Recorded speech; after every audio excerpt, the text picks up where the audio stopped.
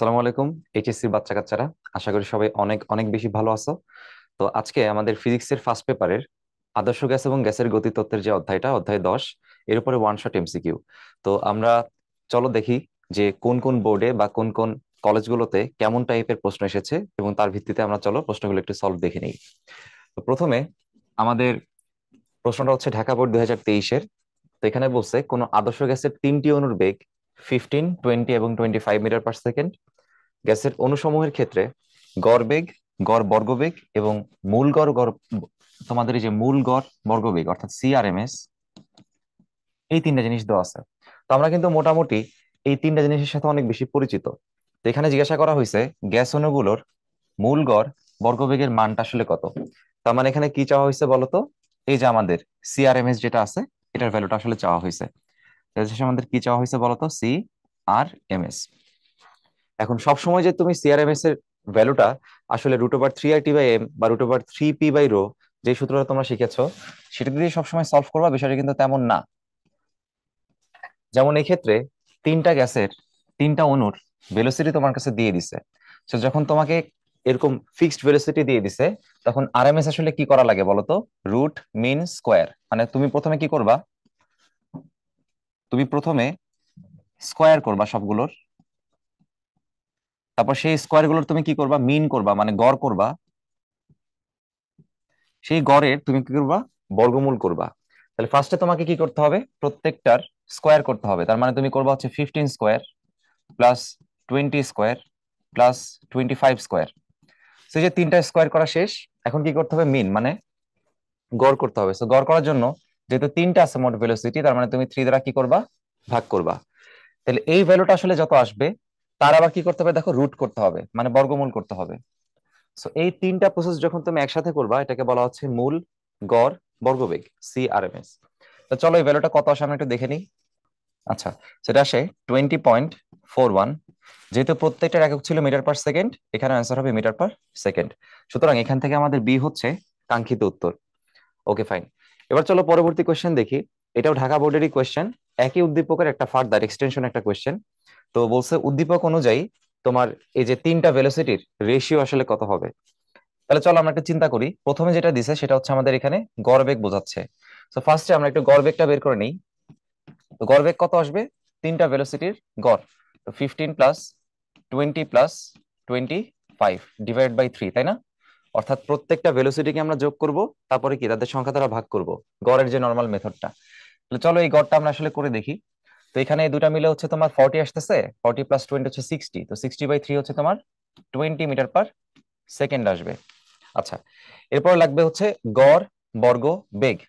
তার মানে এখানে কিন্তু বর্গমূল করে নাই, কি করছে বলতো? বর্গবেগ মানে বেগগুলোর স্কোয়ার করার পর তাদের গড় করছে। তো সেটা হচ্ছে তোমার সি স্কোয়ার বার। তো সি স্কোয়ার বার মানে হচ্ছে তোমার স্কোয়ার গুলোর মিন অথবা গড়। তাহলে প্রথমে আমরা কি করতে পারি? ওই যে 15 square plus 20 square plus 25 square divide by হচ্ছে আমাদের 3। তো এটার যে ভ্যালুটা আসবে, যে একটু আগে যেটা বের করছিলাম না, দেখো এটা অলরেডি কি আছে বলতো? বর্গমূল করা আছে। বাট এখানে কিন্তু কোনো বর্গমূল করা নাই, তার মানে আগের যে মানটা আছে তাকে স্কোয়ার করলে আসলে আমি এই মানটা পেয়ে যাচ্ছি। তো আমি সেটাই বসাই দিচ্ছি এখানে, তোমরা ক্যালকুলেশন করে দেখবে। এটা আসবে 416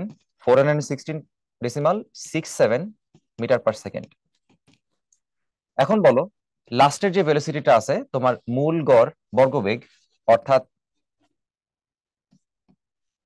এই ভ্যালুটা মানে সিআরএমএস যে ভ্যালুটা আমরা বলতেছিলাম, তো এটা আসলে কি বলতো? এটা হচ্ছে এই যে ভ্যালুটা আছে তার হচ্ছে রুট। তার মানে 416.67 এর রুট। তো চলো এটা করে দেখি কত আসে। আমাদের আগের মানটাই আসবে আসলে, মানে 20.41টাই আসবে। এখন দেখো এই তিনটার কি করতে বলছে? এই তিনটার রেশিও করতে বলছে। সুতরাং তুমি যেটা করবা, এখানে তিনটার রেশিও যখন তুমি করবা,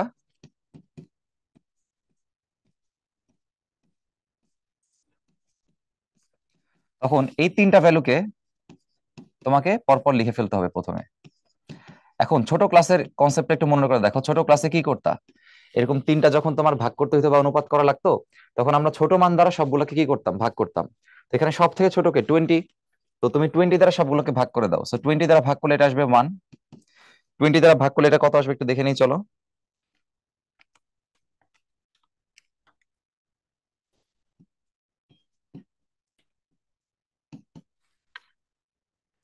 তার মানে সবগুলোকে আমরা এখানে 20 দ্বারা ভাগ করতেছি, এখানে আসে 1.02। এবার তুমি অপশন থেকে চেক করো কোনটা হচ্ছে তোমার কাঙ্ক্ষিত উত্তর। তো এখানে কিন্তু মোটামুটি বোঝা যেত প্রথম ক্ষেত্রেই, যেহেতু 20 হচ্ছে প্রথমে সব থেকে ছোটটা এবং 20 দ্বারা তুমি ভাগ দিছো, তাহলে প্রথম মানটা আসলে 1 হবে। সুতরাং অ্যান্সার আসলে এ বা ডি এর মধ্যে যে কোনো একটা হইতো, তাই না? তো এ বা ডি এর মধ্যে যে কোনো একটা হইতো। এখন পরেরটা খেয়াল করো, পরেরটা হচ্ছে একটা বড় মান এখানে, আর পরেরটা হচ্ছে এখানে ছোট একটা মান। যেহেতু পরে বড় একটা মান, তাহলে বড় মানেরটা হচ্ছে আমার উত্তর, অর্থাৎ এ নাম্বার হচ্ছে উত্তর। তার মানে এতটুকু করার পরে কিন্তু মোটামুটি গেস করে ক্যালকুলেশন করা যেত কিন্তু, তাই না? অ্যান্সার করে দেওয়া যায়। যাই হোক, আমরা টোটালটা ক্যালকুলেশন করে দিলাম, আশা করি সবাই বুঝতে পারছো। এবারে দেখো, ঢাকা বোর্ড 2023-এর একটা প্রশ্ন, স্থির তাপমাত্রায় কোনো আদর্শ গ্যাসের ক্ষেত্রে পিভি বনাম পি লেখচিত্র আসলে কোনটা? তো দেখো, যখন স্থির তাপমাত্রার কথা বলে আর যখন ধরো গ্যাসের তোমার যে পরিমাণটা বা মোল সংখ্যাটা যখন সেম থাকে, তখন সেটাকে আসলে আমরা বলি হচ্ছে বয়েলের সূত্র। সেটাকে আমরা বলি বয়েলের সূত্র। আর বয়েলের সূত্রের হিসাব কিন্তু আমরা অনেক আগে থেকে শিখে আসতেছি। সেটা হচ্ছে কি, বয়েলের সূত্রে পি আর ভি এর যে গুণফলটা সেটা হচ্ছে সবসময় কি বলতো, ধ্রুবক অথবা কনস্ট্যান্ট। এখন তোমরা বলো, যখন পিভি এর মানটা হচ্ছে ধ্রুবক, এটা আসলে কি বোঝায়? এটা বোঝায় হচ্ছে যে তুমি পি এর মান যতই পরিবর্তন করো না কেন, তোমার পিভি এর যে মানটা সেটা কখনোই কি হবে না, চেঞ্জ হবে না। সেম ভাবে ভি এর মান তুমি যতই চেঞ্জ করো না কেন, গুণফলটা কখনো চেঞ্জ হবে না। তো একটা এক্সাম্পল দিয়ে তোমাদের বুঝাই। ধরো তোমার কাছে 10 × 20 মিলে হচ্ছে গুণফল আছে 200। তো ধরো নাও এখানে পি হচ্ছে তোমার 10 আর ভি হচ্ছে তোমার 20। তাইলে এই পোর্শনে তোমার যে ধ্রুবক যে ভ্যালুটা সেটা হচ্ছে 200। এখন তুমি কোনো সময় এই চাপ যেটা আছে 10 একক, এই চাপটাকে তুমি কি করছো, চাপটাকে তুমি হচ্ছে অর্ধেক করে দিচ্ছো। তো 10 থেকে অর্ধেক করলে এটা কত আসবে, 5 আসবে। একই সময়ে তুমি এই আয়তনটাকে দেখো, যদি আমার এখানে গুণফলটা আমি 200 রাখতে চাই, তাহলে একই সময়ে আয়তনটাকে গুণ হয়ে এই দ্বিগুণ হয়ে হইতে হইতে হবে 40। তাহলে তুমি চাপটাকে যখন অর্ধেক করে ফেলছো, 5 করে ফেলছো, 10 থেকে 5, তখন একই সময় আয়তনটা কি হয়েছে, 20 থেকে 40 মানে দ্বিগুণ হয়ে গেছে। একটাকে অর্ধেক করলে আরেকটা দ্বিগুণ হয়ে গেছে, যেন তাদের গুণফলটা কি থাকে বলতো, সেম থাকে। তার মানে তোমার ডান পাশে যে সেকশনটা আছে, এই যে এখানে যে সেকশনটা আছে, এই মানটাকে ধ্রুবক রাখার জন্য তোমার এই পি চেঞ্জ করলে ভিটাও কিন্তু কি হয়ে যায়, চেঞ্জ হয়ে যায়। তার মানে পি চেঞ্জ করো আর ভি চেঞ্জ করো, পিভি এর যে মানটা মানে গুণফলটা কিন্তু কখনো কি হয় না, চেঞ্জ হয় না। তাহলে এই চারটা অপশনের মধ্যে তুমি আমাকে বলো যে পিভি এর মান কোথায় চেঞ্জ হয় নাই বলো তো। অপশন দেখো, সি তে পিভি এর মান কোনো রকম চেঞ্জ হয় নাই। তুমি পি এর মান আস্তে আস্তে ইনক্রিজ করছো, কিন্তু পিভি এর মান প্রথমেও যা ছিল পরেও তাই আছে, তারপরেও তাই আছে, তারপরেও তাই আছে, অর্থাৎ পিভি এর মান এখানে পরিবর্তন হয় নাই। এক নম্বরে খেয়াল করো, পিভি পরিবর্তন হয়ে আস্তে আস্তে কমে গেছে, 2 নম্বরেও কমে গেছে, 4 নম্বরে বেড়ে যাচ্ছে। So, একমাত্র ফিক্সড আছে হচ্ছে আমার 3 নম্বর অপশনে। এবারে চট্টগ্রাম বোর্ড 2023-এর প্রশ্ন, এখানে বলছে নির্দিষ্ট তাপমাত্রায় সম্পৃক্ত বাষ্পচাপ এবং অসম্পৃক্ত বাষ্পচাপ যদি এটা এটা হয়, তাহলে এদের মধ্যে নিম্নরূপ সম্পর্ক থাকে। কোনটা থাকে আমাদের হচ্ছে বের করতে বলছে। তা আমরা কিন্তু জানি যে সম্পৃক্ত যে বাষ্পচাপটা সেটা কিন্তু আসলে সর্বোচ্চ বাষ্পচাপ। কারণ কি, ওই যেটা আমরা বলছিলাম যে ধরো একটা কক্ষের মধ্যে, তোমরা দেখবা সিকিউর মধ্যে কিন্তু আমরা মোটামুটি এগুলো আলোচনা করছি। তো এখানে আবার একটু বলে রাখি, এটা কক্ষের মধ্যে মনে করো তোমার টোটাল ক্যাপাসিটি আছে হচ্ছে 8 গ্রাম। সে 8 গ্রাম জলীয় বাষ্প ধারণ করতে পারে। তো তার যে ক্যাপাসিটিটা আছে ধরে নাও ওই কক্ষে ঠিক একই পরিমাণে, মানে এটা হচ্ছে তার ক্যাপাসিটি। আবার ওই দিন ওই কক্ষে উপস্থিত জলীয় বাষ্পের ভরও হচ্ছে, উপস্থিত জলীয় বাষ্পের ভরও হচ্ছে তোমার 8 গ্রাম জলীয় বাষ্প। তাহলে বলো, যতটুকু সে রাখতে পারে ঠিক ততটুকুই যখন থাকবে, তো এই প্রেজেন্ট যে জলীয় বাষ্পটা বা উপস্থিত যে জলীয় বাষ্পটা, সে যেই পরিমাণ চাপ তোমাকে এখানে প্রয়োগ করবে, তার থেকে বেশি তো চাপ আসলে এই পাত্রের মধ্যে থাকা সম্ভব না। মনে করো যদি ক্যাপাসিটি পরিমাণ ফুলফিল থাকে, একদম কানায় কানায় পরিপূর্ণ, তাহলে সেই গ্যাসটা যে পরিমাণ চাপ প্রয়োগ করবে, এর থেকে বেশি চাপ তো আর কেউ প্রয়োগ করতে পারবে না। তার মানে এই সম্পৃক্ত বাষ্পচাপ হচ্ছে সর্বোচ্চ বাষ্পচাপ, এটা আমরা বলতে পারি। তো দেখবা বিভিন্ন ক্ষেত্রে এরকম কিন্তু অনুধাবনমূলক প্রশ্নও আসে। ওরা জিজ্ঞাসা করে যে সম্পৃক্ত বাষ্পচাপ হচ্ছে একটা সর্বোচ্চ বাষ্পচাপ, মানে এর থেকে বেশি হওয়া সম্ভব না। আচ্ছা ফাইন, এখন এই এক্সাম্পলটার কথা তোমরা আবার একটু ভেবে দেখো। তাহলে সম্পৃক্ত বাষ্পচাপ যেটা আছে এখানে ক্যাপিটাল এফ, এটা কি হবে, সর্বোচ্চ হবে। তার মানে এই যে ক্যাপিটাল এফটা ছোট এফ এর থেকে ছোট হয়ে যাচ্ছে, এটাও ভুল। এখানে ছোট হয়ে যাচ্ছে, এটাও কিন্তু ভুল। তার মানে এ আর বি এর মধ্যে যে কোনো একটা অপশন হবে। এখন ভাবো, যখন তোমার যেই পরিমাণ উপস্থিত থাকার দরকার ঠিক একই পরিমাণ উপস্থিত আছে, এটাকে কিন্তু আমরা সম্পৃক্ত অবস্থা বলি। এবং সম্পৃক্ত অবস্থা সে কোথায় প্রাপ্ত হয় বলতো? শিশিরাঙ্কে প্রাপ্ত হয়। শিশিরাঙ্কে আসলে কি হয় বলতো? শিশিরাঙ্কে সম্পৃক্ত যে জলীয় বাষ্প চাপটা আছে, অর্থাৎ ক্যাপিটাল এফ, এটা হচ্ছে কক্ষে উপস্থিত জলীয় বাষ্পের চাপের সমান হয় শুধুমাত্র শিশিরাঙ্কে। আর যে কোনো ক্ষেত্রে, শিশিরাঙ্ক বাদে যে কোনো ক্ষেত্রে তোমার সর্বোচ্চ বাষ্পচাপটা হবে সবসময় কি বলতো? সম্পৃক্ত বাষ্পচাপ। তার মানে ক্যাপিটাল এফটা সবসময় স্মল এফ থেকে কি হবে? বেশি হবে। তাহলে বলো, এই যে দুইটা কেস, শিশিরাঙ্কে একটা কেস হয় আর শিশিরাঙ্ক বাদে যে কোনো একটা কেস হয়, তো এই দুটা কেসকে যখন আমি কম্বাইন করব, আসলে আমরা কি বলতে পারি বলতো? তার মানে ক্যাপিটাল এফ এর মানটা স্মল এফ থেকে সবসময় বড় হবে, এটা তো সত্যি। তবে শিশিরাঙ্কে সে কি হয়ে যায়? সমান হয়ে যায়। তার মানে আমার এই অপশনগুলোর মধ্যে থেকে কোনটা আসলে টিকে থাকে বলতো? এ আর বি, দুইটাই। এখন খেয়াল করো, এখানে আমাকে বলে দিচ্ছে অসম্পৃক্ত বাষ্পচাপ। তাহলে অসম্পৃক্ত যখন বলছে, শিশিরাঙ্ক কিন্তু অসম্পৃক্ত অবস্থা বোঝায় না। শিশিরাঙ্ক কি বোঝায়? সম্পৃক্ত অবস্থা বোঝায়। কি বোঝায়? সম্পৃক্ত অবস্থা বোঝায়। সুতরাং এই যে ক্যাপিটাল এফ সমান স্মল এফ, এটা কখন সত্যি হইতো? যদি বলতো সম্পৃক্ত অবস্থা, যদি বলতো সম্পৃক্ত অবস্থা। আর খেয়াল করে দেখো, যে কোনো ক্ষেত্র যখন বোঝাচ্ছে, তাহলে সেটা হচ্ছে অসম্পৃক্ত ক্ষেত্র।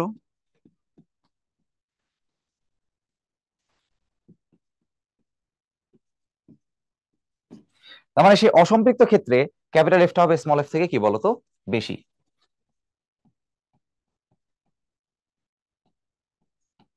আচ্ছা, তার মানে এখানে অ্যান্সার হবে হচ্ছে এইটা। যদি বলতো সম্পৃক্ত, তাহলে কিন্তু অ্যান্সার হইতো হচ্ছে এই নাম্বার। আর যদি বলে যে কোনো ক্ষেত্রে, মানে সবকিছুর কম্বিনেশন, তখন অ্যান্সার হবে হচ্ছে এইটা। মানে যদি তোমাকে অন্য কোনো শর্ত না দেওয়া থাকে, যদি কোনো শর্ত না দেয় যে সম্পৃক্ত নাকি অসম্পৃক্ত, যদি কোনো শর্ত না দেয়, সেক্ষেত্রে অ্যান্সার হবে হচ্ছে এইটা। যদি বলে সম্পৃক্ত, তাহলে হবে অপশন এ। যদি বলে অসম্পৃক্ত এই প্রশ্নের মতো, তাহলে অপশন হবে হচ্ছে বি। আশা করি আমরা বুঝছি যে কোন কোন কেস এখানে আসলে হইতে পারে। এবার সিলেট বোর্ড 2023, বায়ুর প্রতি একক আয়তনে উপস্থিত জলীয় বাষ্পের ভরকে কি বলা হয়? সরাসরি পরম আর্দ্রতা, তাই না? যখন তুমি কারো সাপেক্ষে আলোচনা করতেছো না বা কারো সাপেক্ষে তুলনা করতেছো না, সেটাকে তো আসলে আমরা আপেক্ষিক বলি না। আপেক্ষিক মানে হচ্ছে কারো না কারো সাপেক্ষে তুলনা করতে হবে। তো এখানে হচ্ছে উপস্থিত জলীয় বাষ্পের ভরকে কি বলা হচ্ছে? তা আমরা বলি হচ্ছে পরম আর্দ্রতা। তো পরম শব্দটা আসলে কি বোঝায়? যে ওই কন্ডিশনের একদম অ্যাবসলিউট একটা ভ্যালু, ঠিক আছে? ওকে। এবার স্থির চাপে গ্যাসের তাপমাত্রার সাথে, দেখো, যখনই বলছে স্থির চাপে, তো চাপ স্থির থাকে গ্যাসের কোন সূত্রে? চার্লসের সূত্রে। কার সূত্র? চার্লসের সূত্র। এটা কিন্তু আমাদের মাঝে মধ্যে আসতে পারে পরীক্ষায় আর কি, যে চাপটা আসলে কখন স্থির থাকে, বা এটা আসলে কোন নীতি। হ্যাঁ, অ্যান্সার হবে হচ্ছে চার্লস। যাই হোক, মনে রাখবা, চতে চার্লস আর চতে হচ্ছে কি? স্থির চাপ। চাইলে আপনি মনে রাখতে পারো। তাহলে স্থির চাপে গ্যাসের তাপমাত্রার সাথে আয়তন পরিবর্তনের লেখচিত্রে পি বিন্দুর তাপমাত্রা কোনটা? সো পি বিন্দু দেখো কোথায় আছে ভাই? এখানে আছে। তো স্থির চাপে এই চার্লসের সূত্রটা কি বলে আমাদের বলতো? যে আয়তনটা হচ্ছে তাপমাত্রার সমানুপাতিক। এখন এখানে গ্রাফ হচ্ছে দুইটা। সো এইখানে একটা গ্রাফ যেমন দিয়ে দিছে ডিগ্রি সেলসিয়াসে, আর একটা গ্রাফ হচ্ছে কেলভিনে। তো আমি তোমাদের দুইটাই এঁকে দেখাচ্ছি। তো ধরো, যখন তুমি এই তাপমাত্রাটাকে কেলভিন স্কেলে চিন্তা করবা, ধরো এই তাপমাত্রাকে তুমি ভাবতেছো হচ্ছে কোন স্কেলে? কেলভিন স্কেলে। তো কেলভিন স্কেলে হলে তোমার এই গ্রাফটা একদম মূল বিন্দু থেকে স্টার্ট হবে। সো মূল বিন্দুটা একটু ডট ডট দিছি, তার কারণ হচ্ছে পরম শূন্য তাপমাত্রায় থিওরিটিক্যালি বা তাত্ত্বিকভাবে আয়তন শূন্য হয়, কিন্তু বাস্তবে তো আসলে হয় না। সো বাস্তবে যেতে হয় না, এটা বোঝানোর জন্য একটু ডট ডট দিয়ে রাখছি আর কি। যাই হোক, এখন কেলভিন স্কেলে সেটা একদম জিরো থেকে শুরু হবে। তবে যখন তোমাকে বলতেছে ডিগ্রি সেলসিয়াস স্কেলের কথা, যখন তোমাকে বলতেছে ডিগ্রি সেলসিয়াস স্কেলের কথা, তখন কিন্তু তুমি 0 ডিগ্রি সেলসিয়াসে কিন্তু কি পাও না? শূন্য পাও না। কারণ কি? কারণ হচ্ছে এই যে তোমার এখানে 0 কেলভিন যে তাপমাত্রাটা, এটা আসলে কার ইকুইভ্যালেন্ট বলতো? এটা হচ্ছে -273.15 ডিগ্রি সেলসিয়াস, বা মাঝে মধ্যে সহজ করার জন্য আমরা বলি -273 ডিগ্রি সেলসিয়াস। সুতরাং এই জিরোটা আসলে সে কোথায় পাবে? সেই জিরোটা কি ডিগ্রি সেলসিয়াস জিরোতে হবে? আনসার হচ্ছে না। কোথায় যেতে হবে? মাইনাসে। তো এক্স অক্ষ বরাবর মাইনাসটা আসলে কোথায় অবস্থান করে বলতো? এক্স অক্ষ বরাবর মাইনাসটা অবস্থান করে হচ্ছে এই সাইডে। তাহলে ধরো এইখানে একটা মাইনাস মান আছে, এই মাইনাস মানটা হচ্ছে -273 ডিগ্রি সেলসিয়াস, যেহেতু এখানে ডিগ্রি সেলসিয়াস বলতেছে। তার মানে তোমার এইখান থেকে আসলে গ্রাফটা শুরু হবে, তাই না? তাহলে তোমরা এবার বলো যে এখানে আমার চিত্রে যেটা প্রশ্ন আছে সেটা ডিগ্রি সেলসিয়াসে দেওয়া আছে, তাহলে এই যে পি বিন্দুটা তার তাপমাত্রা আসলে এখানে কত আছে, -273 ডিগ্রি সেলসিয়াস। তার মানে আমার অপশন আসলে কোনটা হবে এখানে, 3 নাম্বার। তো -273 ডিগ্রি সেলসিয়াস যেটা বোঝায়, 0 কেলভিনও কিন্তু কি বোঝায় বলতো, একই বোঝায়। তার মানে অ্যান্সার এখানে হচ্ছে 2 এবং 3। এবারে যশোর বোর্ডের একটা প্রশ্ন 2023-এর, নির্দিষ্ট চাপ এবং তাপমাত্রায় কোনো গ্যাসের আয়তন এখানে দেওয়া আছে। এখন বলছে, তার মানে ধরো এখানে ইনিশিয়াল একটা চাপ দেওয়া আছে P1, ইনিশিয়াল একটা তাপমাত্রা দেওয়া আছে T1। তো 27 ডিগ্রি সেলসিয়াসকে তো আসলে রাখতে পারবো না, তো তোমাকে কেলভিনে নিতে হবে। তো কেলভিনে নিলে 273 তুমি যদি যোগ করো এটা কত আসে বলো তো, 300 কেলভিন। আচ্ছা, গ্যাসের আয়তন দিয়ে দিছে 100 সিসি। এবার জিজ্ঞাসা করছে, তাই এটাকে আমরা লিখলাম V1।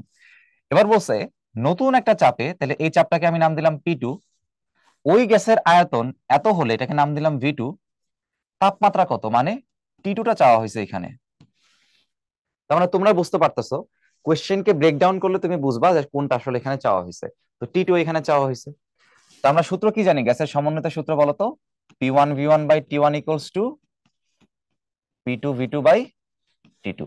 তাহলে এখান থেকে যদি আমার কাছে T2 জানতে চাওয়া হয়, T2 কত হবে, P2V2/P1V1 ইন্টু হচ্ছে T1। ঠিক আছে, তাহলে এখান থেকে আলটিমেটলি আমাদের মান বসাইলে অ্যান্সারটা চলে আসবে।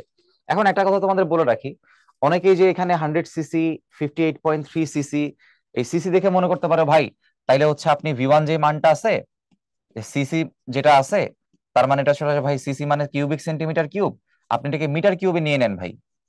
তার মানে আপনি 10⁻⁶ মিটার কিউবে নিয়ে তারপরে মানটা বসান। কিন্তু ভাই এই কষ্ট তোমার করা দরকার নাই। কেন করা দরকার নাই? কারণ এটা বেসিক্যালি একটা অনুপাত, তাই না? সো অনুপাতের ক্ষেত্রে এই সিসির মান চেঞ্জ না করলেও কিন্তু সমস্যা নেই। হ্যাঁ, তো তুমি চেঞ্জ করেও বসাইতে পারো, না চেঞ্জ করেও বসাইতে পারো, অ্যান্সার কি আসবে, সেম আসবে। তাহলে চলো আমরা একটু করি, P2 এর মানটা একটু বসাই দিই। P2 হচ্ছে 10⁶, V2 হচ্ছে 58.33, যেটা বললাম এখানে চেঞ্জ করা দরকার নাই, টাইম সেভ হবে। নিচে হচ্ছে 5 × 10⁵, আমাদের V1 আছে হচ্ছে 100, তার সাথে T1 আছে 300। আচ্ছা, তো চলো আমরা একটু করে ফেলি, এটা দেখি কত আসে। ছোটখাটো ক্যালকুলেশন করে ফেলি আগে, শূন্য শূন্য এগুলা বাদ। আচ্ছা, এটা হচ্ছে এর মধ্যে যাবে 10 বার, তার মানে উপর আসলে কত থাকতেছে। আচ্ছা, বাদ বাকিটা করে ফেলি। 10 × 58.3 ইন্টু হচ্ছে 3 / 5, 349.8 কেলভিন। যেহেতু তাপমাত্রা চেয়েছে তার মানে হচ্ছে কেলভিন, বাট অপশনে খেয়াল করো কেলভিনে কোনো অ্যান্সার দেওয়া নাই। তার মানে ডিগ্রি সেলসিয়াসে নিতে গেলে কি করতে হবে বলতো, ডিগ্রি সেলসিয়াসে নিতে গেলে 273 কি দেওয়া লাগবে, বাদ দেওয়া লাগবে। সো 273 বাদ দিয়ে দেখি আমরা কত আসে, 76.8 ডিগ্রি সেলসিয়াস। অপশন থেকে সি হচ্ছে আমাদের এখানে কারেক্ট অ্যান্সার। আচ্ছা, এবারে দেখো কুমিল্লা বোর্ডের একটা প্রশ্ন, কোন আবদ্ধ গ্যাসের চাপ, আয়তন এবং গতিশক্তির মধ্যে সম্পর্ক জানতে চাওয়া হয়েছে। তো আমরা কিন্তু জানি যে গ্যাসের যে গতিতত্ত্বটা, অর্থাৎ গতিতত্ত্ব আমাদের কি বলে, PV = 1/3 mNc²।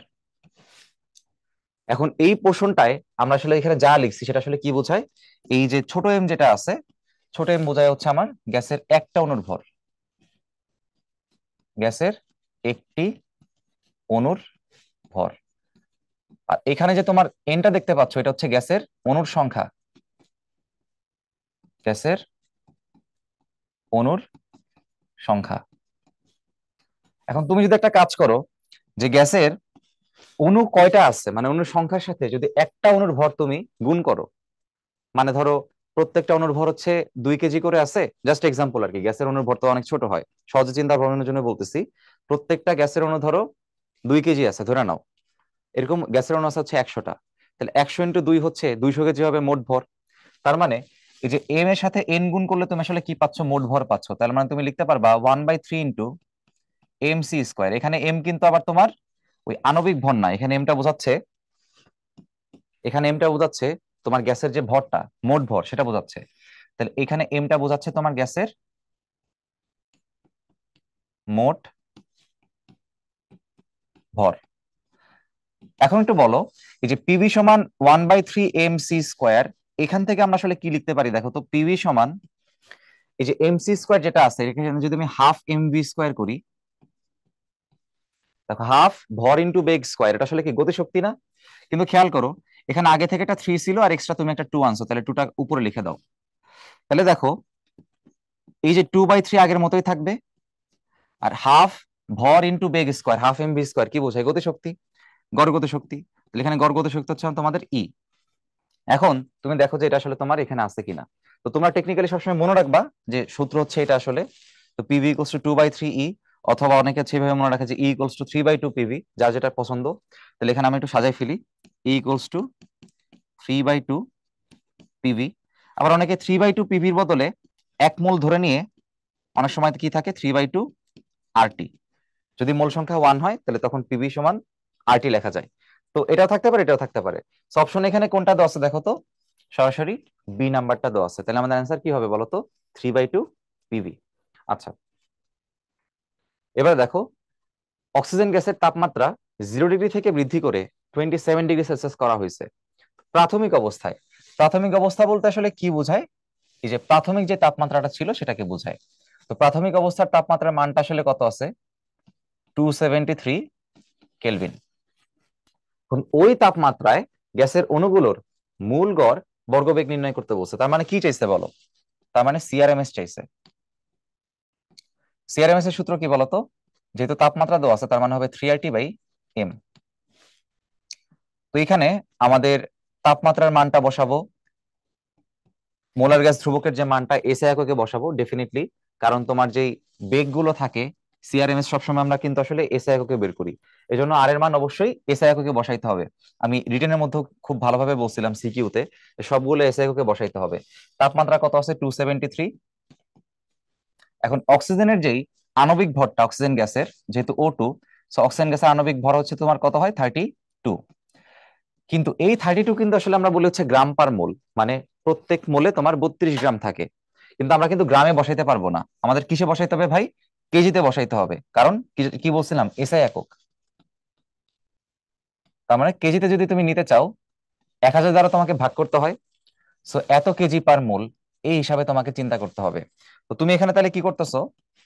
এই ক্যাপিটাল এম এর মানটা তুমি বসাচ্ছ 32 × 10⁻³ এখন এই মানটা চলো একটু ক্যালকুলেট করে দেখি কত আসে।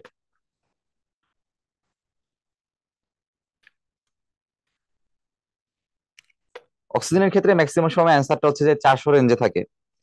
যাই হোক, রিস্ক নেওয়ার দরকার নেই, একটু ক্যালকুলেশন করে দেখি। তো দেখো আসলে 400 রেঞ্জে আসছে, 461.287। তোমরা একটু আমার কথাটা মিলাই নিও। অক্সিজেনের সিআরএমএস যত বের করবা দেখবা ম্যাক্সিমাম জায়গায় অ্যান্সারটা হচ্ছে 400 থেকে 500 রেঞ্জের মধ্যে থাকে, বা 550 রেঞ্জের মধ্যে থাকে। সো ওই সেন্সটা তোমার মধ্যে গ্রো করলে তুমি মোটামুটি আসলে কিছু সময় ম্যাথ না করে দাগাইতে পারবে আর কি। যাই হোক, একটু প্র্যাকটিস করে আমরা হচ্ছে জিনিসটাগুলো করতে থাকবো। এবার দেখো, দিনাজপুর বোর্ড 2023, একটি গ্যাস আদর্শ গ্যাসের ন্যায় কখন আচরণ করে এই কথাটা বলা হয়েছে। তো এখানে প্রত্যেকটা পয়েন্টে চাপ এবং তাপমাত্রার একটা সম্পর্ক দিয়ে দেওয়া আছে, তাই না? এখন তুমি একটু ভাবো, আদর্শ গ্যাসের মতো সে আসলে কখন আচরণ করবে? যখন সে আদর্শ গ্যাসের গতিতত্ত্বকে ফলো করবে। এখন আদর্শ গ্যাসের যে গতিতত্ত্ব, এর মধ্যে দুইটা পয়েন্ট খুব বেশি ইম্পর্টেন্ট। একটা হচ্ছে গ্যাসের যে আয়তন, গ্যাসের যে আয়তনটা সেটা আসলে নগণ্য, মানে পাত্রের তুলনায় নগণ্য। আরেকটা হচ্ছে গ্যাসের মধ্যে বা গ্যাসের যে অণুসমূহ আছে, অণুসমূহের মধ্যে কোনো আকর্ষণ বা বিকর্ষণ কাজ করে না।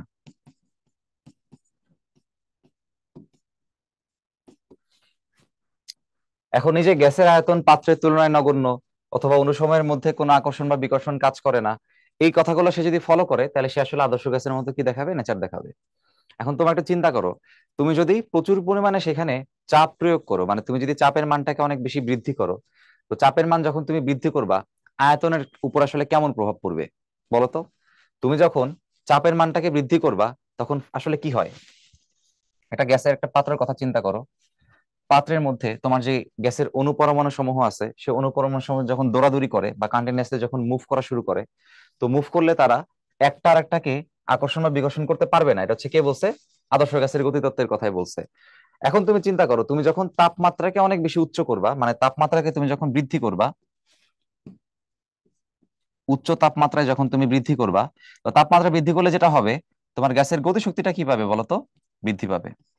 তো যখন গ্যাসের গড় গতিশক্তিটা বৃদ্ধি পায়, তার কারণ কি বলতো? গ্যাসের গড় গতিশক্তি আমরা কি দেখছিলাম, ওই যে 3/2 RT। তার মানে ই হচ্ছে আসলে টি এর কি প্রপোর্শনাল। তার মানে তাপমাত্রা যখন তুমি বৃদ্ধি করবা তখন গ্যাসের গড় গতিশক্তি বৃদ্ধি পায়। এখন গড় গতিশক্তি যখন বৃদ্ধি পায় তখন দৌড়াদৌড়িটা বেশি করে। হুম। এখন রিয়েল লাইফ সিচুয়েশনের সাথে একটু মিলাই চিন্তা করো।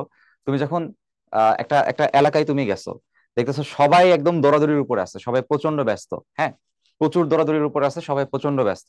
সবাই যখন প্রচন্ড ব্যস্ত থাকে তখন কি সে পাশের জন কি করতেছে বা পাশের জন আসলে কি ভাবতেছে এগুলো নিয়ে ভাবার কি সে আসলে অবকাশ পায়? অ্যান্সার কিন্তু না, অবকাশ পায় না, কারণ সে নিজেকে নিয়ে আসলে ব্যস্ত থাকে।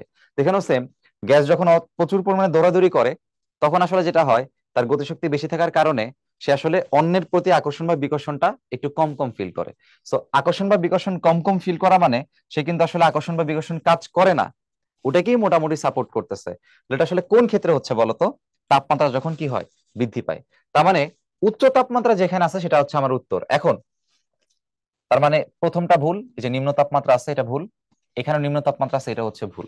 তাহলে আমাদের অ্যান্সার হচ্ছে সি বা ডি এর মধ্যে কোনো একটা কিছু হবে। এখন তোমরা একটু ভাবো, এটা উচ্চ তাপমাত্রা, এটা উচ্চ তাপমাত্রা, এটার সাথে কম্বো কি আছে? উচ্চ চাপ আর নিম্ন চাপ না? এখন তুমি এভাবে ভাবো, তুমি যখন চাপটা অনেক বেশি কমাই দিবা, তুমি যখন চাপটা অনেক বেশি কমাই দিবা গ্যাসের মধ্যে, চাপ কমাই দিলে যেটা হবে, গ্যাসের মধ্যে যে আয়তনটা আছে বা প্রত্যেকটা অনুপরমাণুর যে আয়তনটা আছে, তারা আগের তুলনায় একটু ছড়ায় ছড়ায় থাকতে পারবে বা সম্প্রসারিত অবস্থায় থাকতে পারবে। অর্থাৎ চাপ কমাই দিলে আয়তনটা কি পাবে? বৃদ্ধি পাবে।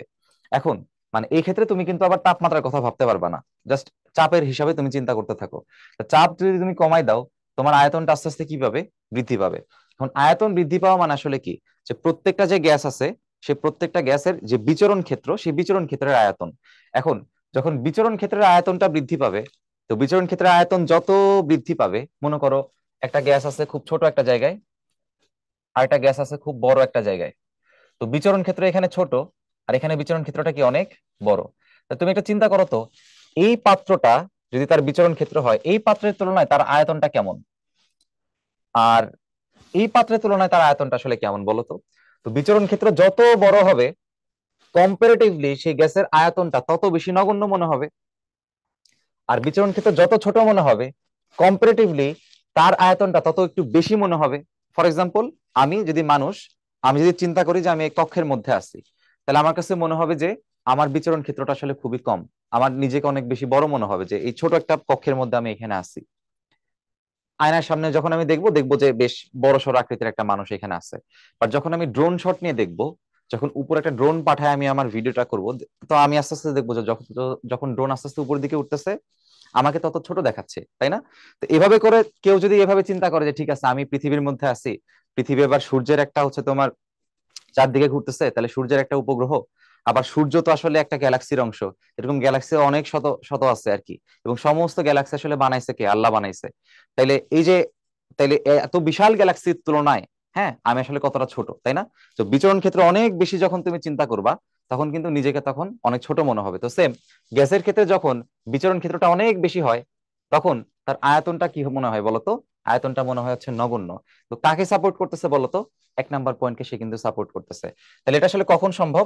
যখন চাপটা অনেক বেশি কম থাকে, বিচরণ ক্ষেত্র অনেক বেশি মনে হয়, এবং গ্যাসের প্রত্যেকটার যে আয়তনটা আছে সেটা নগণ্য মনে হয়। ঠিক আছে, ওকে। তাহলে আমাদের এখানে অ্যান্সার আসলে কোনটা হবে বলতো? অ্যান্সার হচ্ছে আমাদের নিম্নচাপ এবং উচ্চ তাপমাত্রায়। ক্লিয়ার? ওকে, ফাইন।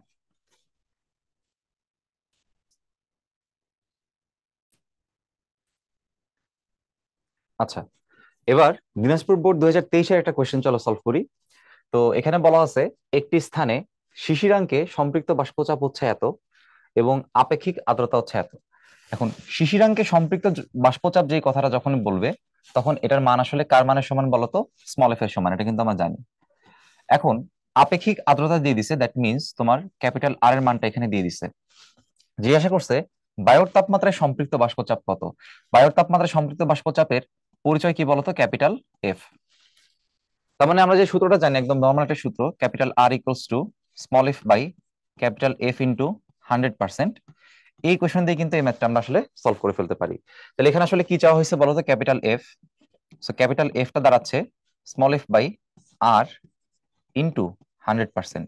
তাহলে আমরা একটু মানগুলো বসাই দিই, দেখো 10.52 ডিভাইড বাই হচ্ছে আর 75% ইন্টু হচ্ছে 100%।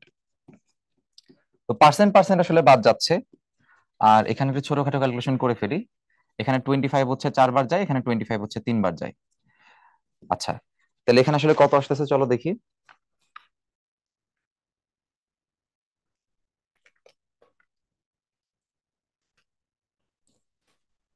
আমাদের এখানে অ্যান্সার আসে হচ্ছে 14.02। ইউনিটটা খেয়াল করবা, ইউনিট বলছে মিলিমিটার অফ মার্কারি, তার মানে অ্যান্সার হবে মিলিমিটার মার্কারি। তো 14.02, এখানে 6 আছে, তো এখানে 7 লিখছে, তো এত 7 মিলিমিটার মার্কারি। তো এত মার্কারি যে প্রেশারটা, সেই ইকুইভ্যালেন্ট প্রেশার হচ্ছে আমাদের এখানে অ্যান্সার। এবারে দিনাজপুর বোর্ড 2023-এর একটা সুন্দর একটা প্রশ্ন দেখতেছো, একটা গ্রাফ দেওয়া আছে 4টা মোটমাট। এখানে বলছে বাষ্পের আয়তন বনাম অসম্পৃক্ত বাষ্পচাপের সম্পর্ক নির্দেশক সঠিক লেখচিত্র আসলে কোনটা। তো এই গ্রাফটা সলভ করার ক্ষেত্রে আমাদের কিছু মানে আগের থেকে কিছু নলেজ আসলে থাকা লাগবে। কি নলেজ? সেটা হচ্ছে আমাদের যে বাষ্পটা আসলে আছে, আমাদের যে বাষ্পটা আছে, যদি আমরা দুইটা অংশ চিন্তা করি, বাষ্পকে তুমি বলতে পারো সম্পৃক্ত অবস্থা, আগে অসম্পৃক্তটা লিখি এখানে, বাষ্পকে তুমি বলতে পারো অসম্পৃক্ত অবস্থা একটা, আর হচ্ছে সম্পৃক্ত। এখন চিন্তা করে দেখো, তোমার যখন গ্যাসটা অসম্পৃক্ত অবস্থায় থাকে তখন কিন্তু শুধুমাত্র তোমার ওই ব্যাপারের মধ্যে বা ওই বাষ্পের মধ্যে শুধুমাত্র কি আছে বলো তো? ওই বাষ্পের পার্টটাই আছে। বাট যখন হচ্ছে তোমার সম্পৃক্ত থাকে, সম্পৃক্ত অবস্থায় কিন্তু এখানে কি থাকে বলো তো? সম্পৃক্ত অবস্থায় তোমার কিন্তু বাষ্পের সাথে যে তরলের যে পার্টটা, মানে বাষ্প কিন্তু ঘনীভবন হওয়ার জন্য একটা নির্দিষ্ট বাষ্পের ভরটা চেঞ্জ হয়ে যায়। তার মানে এখানে কিন্তু যে বাষ্পের টোটাল যে ভরটা, সে বাষ্পের মোট ভরের মধ্যে, সে বাষ্পের মোট যে ভরের মধ্যে, মোট ভরের মধ্যে কি কি থাকে বলতো? শুষ্ক যে ভরটা, শুষ্ক যে গ্যাসটা আছে, শুষ্ক গ্যাসের ভরটা থাকে, প্লাস হচ্ছে আর্দ্র যেটা তোমার ঘনীভবন হয়েছে তার ভরটা তোমার এখানে থাকে। এখন তোমরা একটু চিন্তা করে দেখো, আমরা নর্মালি যে গ্যাসের সূত্রগুলো অ্যাপ্লাই করি সেটা কিন্তু নর্মালি হচ্ছে শুষ্ক যে পার্টটা আছে তার জন্য, আর্দ্র পার্টের জন্য কিন্তু আসলে না। এবং আমাদের বয়েল চার্লসের সূত্র বলো, যাই বলো না কেন, এই যে বয়েলের সূত্র বলো বা চার্লসের সূত্র বলো, অর্থাৎ আদর্শ গ্যাসের যে সূত্রগুলো আছে, এসব ক্ষেত্রে কিন্তু তোমার গ্যাসের ভরটা কি থাকতে হয় বলতো? গ্যাসের ভরটা নির্দিষ্ট থাকা লাগে, এটা মাস্ট। তো তুমি যখন এরকম সম্পৃক্ত অবস্থার কথা চিন্তা করবা, সম্পৃক্ত অবস্থায় তোমার মোট ভরের মধ্যে, মানে যেহেতু কন্টিনিউয়াসলি চেঞ্জ হচ্ছে, তো তোমার গ্যাসের ভরটা কিন্তু কন্টিনিউয়াসলি চেঞ্জ হয় সম্পৃক্ত অবস্থায়। কিন্তু অসম্পৃক্ত অবস্থায় কিন্তু এরকম চেঞ্জ হওয়ার কোনো ক্রাইটেরিয়া নাই। তার মানে এখানে কিন্তু তোমার ভরটা কি থাকে বলতো? নির্দিষ্ট থাকে। গ্যাসের ভরটা নির্দিষ্ট থাকে। তো গ্যাসের ভর নির্দিষ্ট থাকা মানে সে আসলে বয়েল বা চার্লসের যে সূত্রটা, সে বয়েল বা চার্লসের সূত্র মানবে। তাহলে বয়েল বা চার্লসের সূত্র সে মানবে। তার মানে আমরা এখানে লিখে রাখি গ্যাসের সূত্র মানবে। তবে কোন গ্যাস সেটা বলা ইম্পর্টেন্ট, আদর্শ গ্যাসের সূত্র মানবে, হ্যাঁ। কারণ গ্যাস তো আবার দুই ধরনের, আদর্শ এবং বাস্তব দুটাই। তাহলে আদর্শ গ্যাসের সূত্র হচ্ছে তোমার মানবে। এখন আদর্শ গ্যাসের সূত্রের মধ্যে এখানে কেন বয়েল চার্লস এর কথা আনতেছি, কারণ এখানে গ্রাফটা আসলে হচ্ছে বয়েলের একটা গ্রাফ তো আছে, পি বনাম ভি এর একটা গ্রাফ তো আছে। তো বলো তো বয়েলের গ্রাফটা আসলে কেমন ছিল? বয়েলের গ্রাফটা ছিল হচ্ছে যে পিভি হচ্ছে ধ্রুবক, তার মানে তোমার এই যে পি এর সাথে যে ভি এর যে গুণফলটা, সেটা এমন ভাবে পরিবর্তন হয় যেন গুণফলটা ফিক্স থাকে। তার মানে পি এর সাথে তুমি যদি পরিবর্তন করো তাহলে ভিটা এমন ভাবে চেঞ্জ হবে যাতে গুণফলটা কি থাকে? ফিক্স থাকে। তার মানে তুমি যদি আয়তনটাকে কখনো চেঞ্জ করো, তো আয়তনকে চেঞ্জ করলে চাপটা তার ব্যস্তানুপাতিক ভাবে পরিবর্তন হয়। আয়তন বৃদ্ধি করলে চাপ কমবে, আর আয়তন হ্রাস করলে চাপটা বাড়বে। এখন একটা বিষয় ভেবে দেখো, এই গ্রাফটা আসলে কেমন হয় বলতো? আয়তাকার অধিবৃত্ত অথবা রেক্টেঙ্গুলার হাইপারবোলা। তাহলে এখানে এই বরাবর ভি আছে, এদিক বরাবর তোমার হচ্ছে পি আছে। এই যে যে গ্রাফটা আমরা এখানে আঁকছি, এই গ্রাফটা তাহলে আসলে কে ফলো করবে বলো, সম্পৃক্ত না অসম্পৃক্ত? অ্যান্সার হচ্ছে যেখানে ভরটা কি থাকে, নির্দিষ্ট থাকে। তো ভর নির্দিষ্ট থাকে তোমার অসম্পৃক্ত বাষ্পের মধ্যে, তার মানে অসম্পৃক্ত বাষ্পের যে পার্টটা সেটা হচ্ছে এই গ্রাফটাকে ফলো করে। আমি লিখে রাখি, অসম্পৃক্ত যে বাষ্পের পার্টটা সেটা হচ্ছে এই গ্রাফটাকে ফলো করবে। এখন একটু চেক করে দেখো যে অসম্পৃক্ত বাষ্পের সাথে এই পার্টটা কোথায় মিলে। তো খেয়াল করো যে এখানে এই পার্টটা মিলতেছে, আর কোথাও কিন্তু মিলে না। খেয়াল করো, তোমার অসম্পৃক্ত বাষ্পের যে পার্টটা সেটা এরকম হবে, এই টাইপের কার্ভ হবে, যেটাকে আমরা বলতেছি আয়তাকার অধিবৃত্ত, তাই না? এটাকে বলা হয় আয়তাকার অধিবৃত্ত। যেহেতু ব্যস্তানুপাতিক, তার মানে তোমাকে কমতে হবে, এইভাবে ইনক্রিজ করা যাবে না।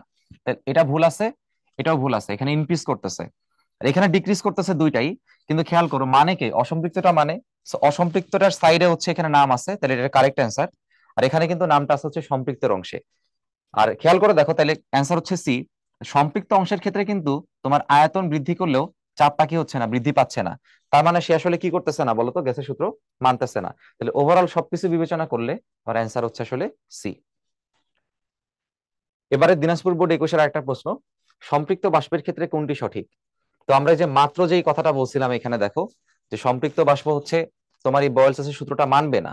হ্যাঁ, সম্পৃক্তটা হচ্ছে এখানে মানবে না, কিন্তু অসম্পৃক্তটা হচ্ছে এখানে মানবে। তাহলে এখানে একটু পরে দেখি, চলো কি বলছে, যে বয়েলের সূত্র মেনে চলে। তোমরা বলো, সম্পৃক্ত বাষ্প কি বয়েলের সূত্র মেনে চলে? অ্যান্সার হচ্ছে না, মেনে চলে না। চার্লসের সূত্র মেনে চলে? অ্যান্সার হচ্ছে না, মেনে চলে না। এবার বলছে বয়েল এবং চার্লসের সূত্র মানে না, অ্যান্সার হচ্ছে এটাই, সে বয়েলের সূত্র মানে না, চার্লসের সূত্র মানে না। এবার ময়মনসিংহ বোর্ড 2023-এর একটা প্রশ্ন, নির্দিষ্ট ভরের আদর্শ গ্যাসের জন্য গতিশক্তি বনাম তাপমাত্রা লেখচিত্র কিরূপ হবে? তো এটা আমরা আগেও বলছি যে তাপমাত্রার সাথে যে সম্পর্কটা গ্যাসের গড় গতিশক্তি বা গতিশক্তি, সেটা হচ্ছে 3/2 RT। যেহেতু নির্দিষ্ট ভর বলছে, তার মানে ধরো এখানে আমি এনআরটি লিখে রাখি,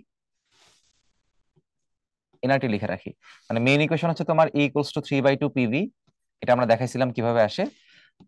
তাহলে এখানে দেখো তাপমাত্রার সাথে, এখানে দেখো তাপমাত্রার সাথে তোমার যেই গতিশক্তিটা আছে সেটা কেমন বলতো, প্রপোর্শনাল। তো যেহেতু প্রপোর্শনাল, তার মানে এটা হচ্ছে তোমার এখানে মূলবিন্দুগামী সরলরেখা হবে।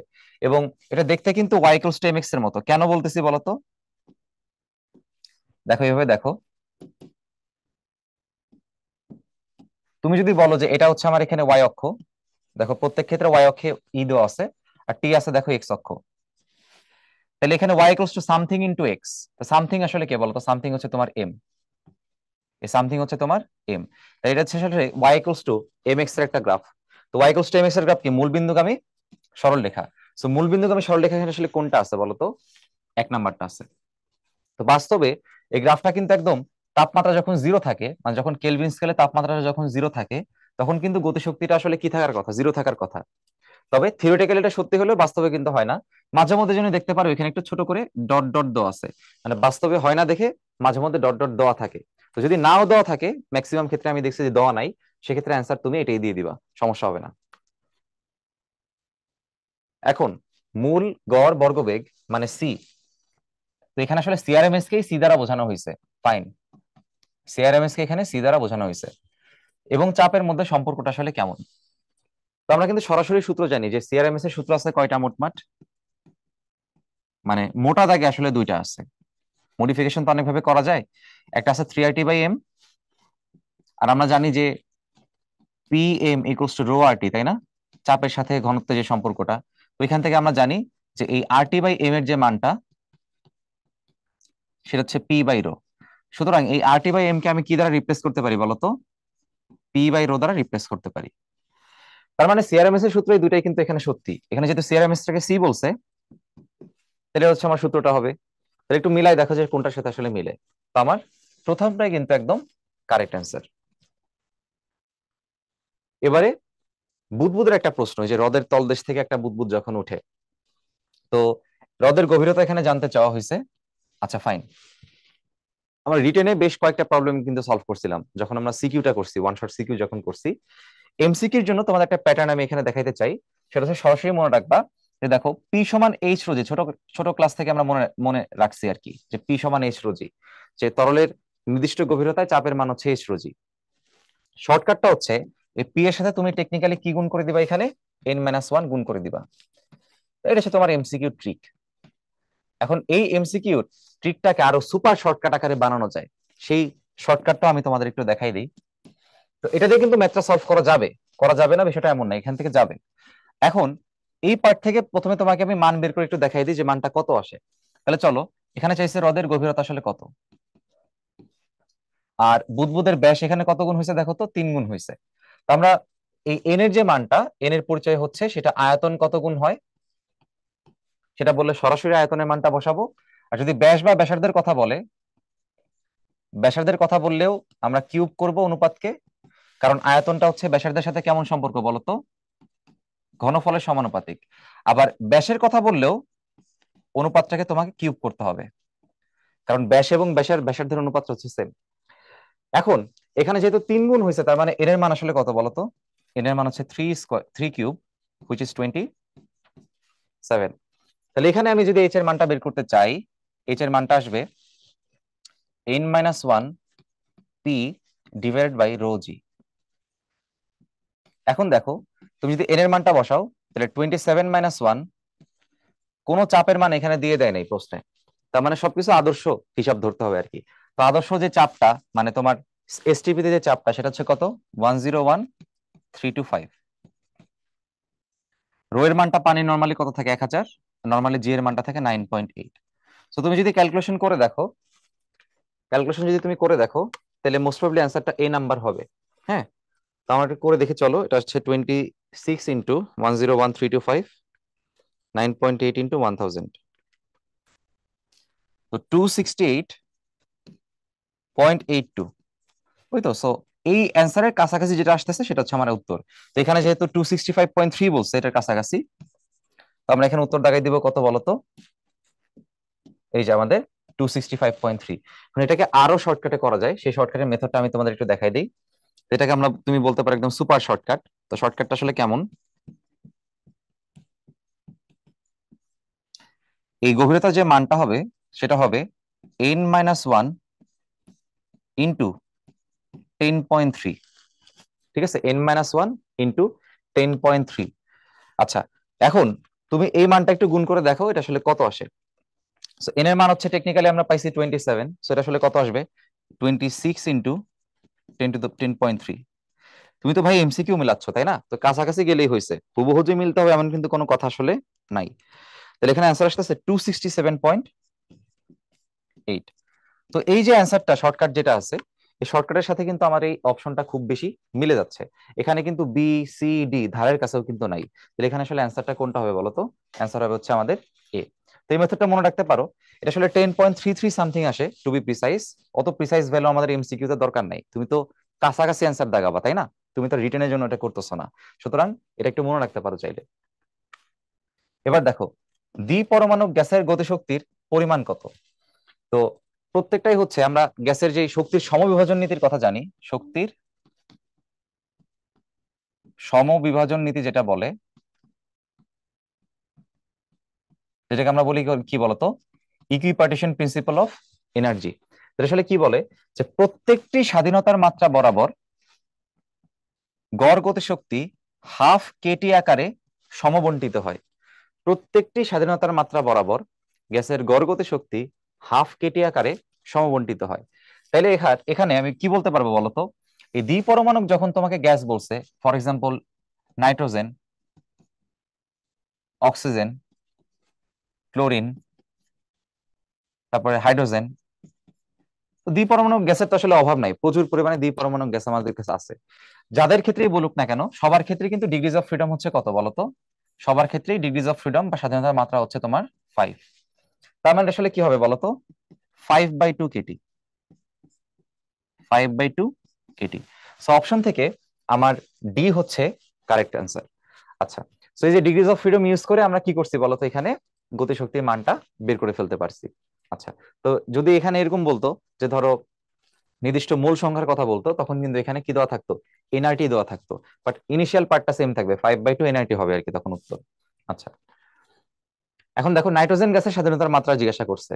তো একটু আগে দেখলাম নাইট্রোজেন যে গ্যাসটা আমাদের এখানে আছে সেটা দ্বিপরমাণুক, সো দ্বিপরমাণুক হলে ডিগ্রিজ অফ ফ্রিডম হচ্ছে 5, অ্যান্সার হবে কত বলো তো? 5। এবার দেখো রাজশাহী বোর্ডের একটা প্রশ্ন যে 37°C তাপমাত্রা, আচ্ছা, তো 37°C তাপমাত্রা যেই কথা বোঝায়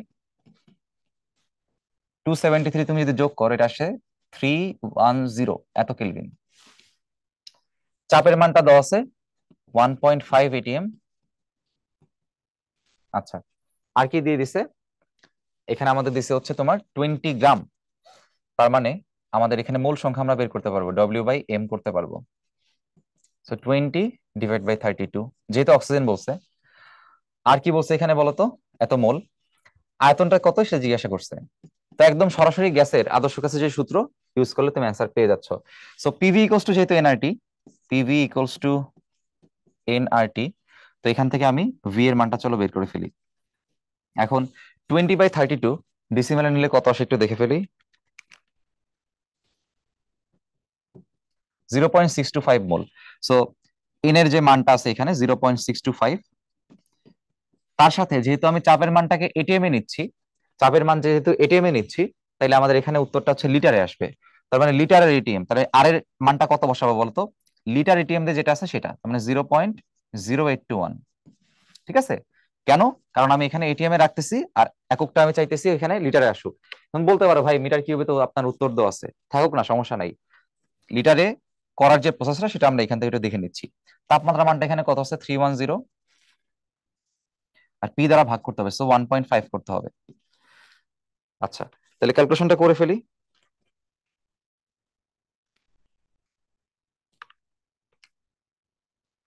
ওকে, সো এখানে আমাদের উত্তর আসে 10.604, 10.604। তো 10.604 যেটা আছে, ধরো রাখি এরকম, ইন্টু হচ্ছে আর কিছু না, এটা। তো আমি যেটা বলছিলাম, যেহেতু আর এর যে মানটা আছে, যেহেতু আর এর মানটা আমি 0.0821 ইউজ করছি, তাহলে ইউনিটটা আসলে কত? ইউনিট হচ্ছে লিট, একটু ভুল হয়েছে তাই না, 0.0821। আমাদের ম্যাথ ঠিক আছে, কোনো সমস্যা নেই। লিটার এটিএম পার মোল পার কেলভিন। তো যেহেতু আমি এখানে এটিএম এর মান বসাইছি, তাহলে আমার উত্তরটা অবশ্যই এখানে লিটারে আসবে। সো এত হচ্ছে তোমার লিটার, কিন্তু অপশন তো আসলে লিটারে কিছু দেওয়া নাই, মিটার কিউবে দেওয়া আছে। সো এই কনভার্সনটা দেখানোর জন্য আসলে আমি জিনিসটা করলাম যে তোমার 1 লিটারের মানটা হচ্ছে 10⁻³ মিটার কিউব। 1 লিটারের মানটা হচ্ছে 10⁻³ মিটার কিউব। সো তুমি এটাকে 10⁻³ দিয়ে যদি মাল্টিপ্লাই করো, 10⁻³ দিয়ে যদি তুমি মাল্টিপ্লাই করো, এটা কি আসতেছে? 1.06 ইন্টু 10⁻² মিটার কিউব। এখন তুমি একটু মিলাই দেখো, 1.06 ইন্টু 10⁻² মিটার কিউব আসলে কোনটা আছে। তো অপশন থেকে আমরা দেখলাম যে কাছাকাছি উত্তর দেওয়া আছে। তো 1.06 এর পরে আছে এখানে আমাদের আছে হচ্ছে 0.45, তার মানে এটা আসলে একটু বড়, 6 এর থেকে একটু বড়। তো 6 এর থেকে একটু বড় যেটা আসে সেটা হচ্ছে 1.07। অ্যান্সার কোনটা হবে? 1.07 হচ্ছে আমাদের এখানে কাঙ্ক্ষিত উত্তর। যে 10⁻² মিলছে, 10⁻² মিলছে, এটা হচ্ছে আমাদের উত্তর। আচ্ছা, এবার চলো পরবর্তী একটা কোয়েশ্চেনে আমরা যাই। এনটিপিতে হাইড্রোজেনের ঘনত্ব বলা আছে, এখন অণুগুলোর মূল গড় বর্গবেগ নির্ণয় করতে বলছে। তো সেম কথা, মূল গড় বর্গবেগ মানে আসলে কি? সিআরএমএস। এনটিপির কথা বলছে। এখন এনটিপিতে আমরা কি জানি বলতো? ন্যাচারাল টেম্পারেচার এন্ড প্রেসার, মানে স্বাভাবিক তাপমাত্রা এবং চাপ। তো এনটিপিতে চাপের মানটা আসলে কত হয়? এনটিপিতে চাপের মানটা হয় হচ্ছে 1 atm, অথবা 101,325 প্যাসকেল। এখন যেহেতু মূল গড় বর্গবেগ নির্ণয় করতে বলছে মানে সিআরএমএস, তো তোমার সবকিছু কিন্তু এসআই এককে লাগবে, এই জন্য এখানে প্যাসকেল বা নিউটন পার মিটার স্কয়ারে নিয়ে আসতে হবে। এখানে ঘনত্ব দিয়ে দিছে, তো আমরা জানি যে ঘনত্ব আর চাপ দিয়ে একটা ইকুয়েশন আমরা অলরেডি জানি। তাহলে সিআরএমএস টা কত হবে? √3p/ρ। তো চলো ভ্যালুটা বসাই দেখি কত আসে। 3 × 101,325 ডিভাইডেড বাই 0.09, কত আসে চলো।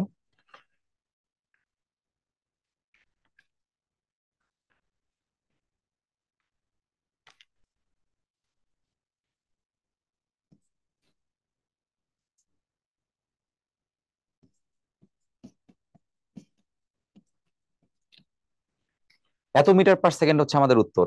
এখন দেখো এখানে প্রত্যেকটা কিলোমিটারে দেওয়া আছে, সো মিটার পার সেকেন্ডকে কিলোমিটারে নিতে তুমি কি করবে, 1000 দ্বারা ভাগ করবা। 1000 দ্বারা ভাগ করলে এটা আসে 1.837। সো 1.837 কে যে অ্যান্সার মেলানোর জন্য আমি এখানে 1.84 লিখতে পারি। হ্যাঁ, এটাকে জাস্ট 1.837 লিখলাম, এটা হচ্ছে kilometre per second.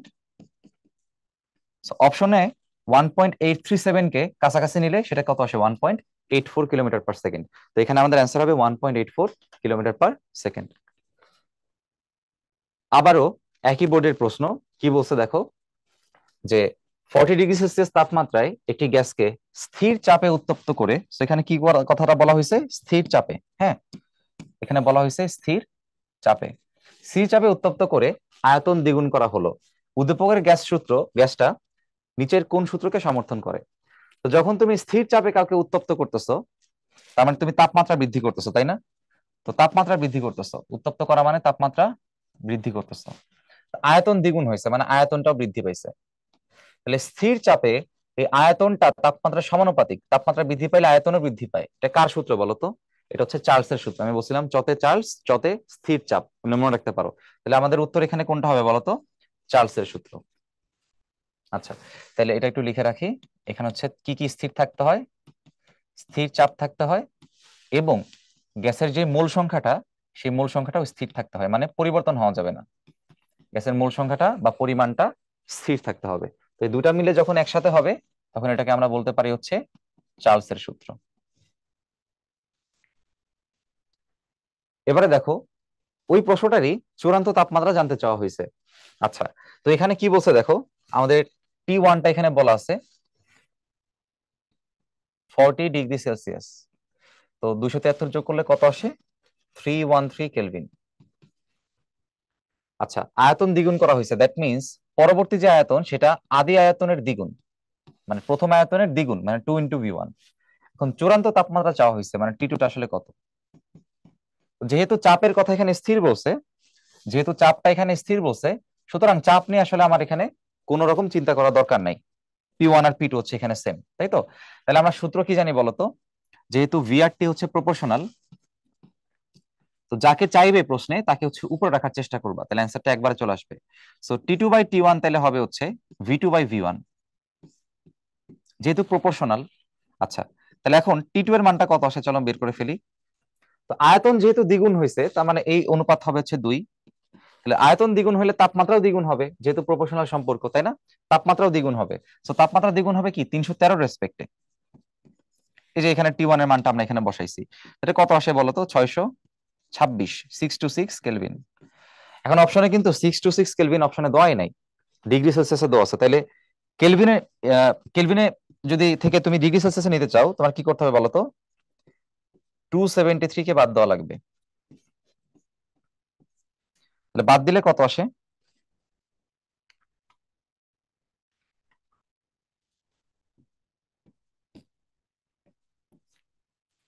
353 degree Celsius. তো এখানে অপশন থেকে সি হচ্ছে আমাদের কারেক্ট অ্যান্সার। এবারে দেখো, স্বাধীনতার মাত্রা সম্পূর্ণ কোন অণুর মোট শক্তি আসলে কত হবে? সো আমরা যেটা শিখছিলাম, ওই যে শক্তির সমবিভাজন যে নীতিটা, সেটা হচ্ছে F × ½ kT।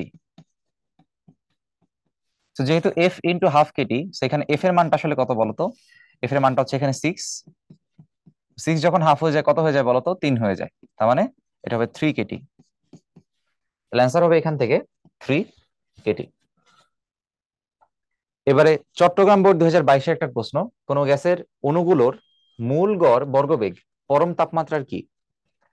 এখানে কি বললো দেখো তো, মূল গড় বর্গবেগ মানে CRMS। পরম তাপমাত্রা, তাপমাত্রা মানে বোঝাইতেছে তোমার এখানে টি, কেলভিন স্কেলে যে পরম তাপমাত্রা সেটা। এখন এখানে আমরা কি জানি বলো, CRMS হচ্ছে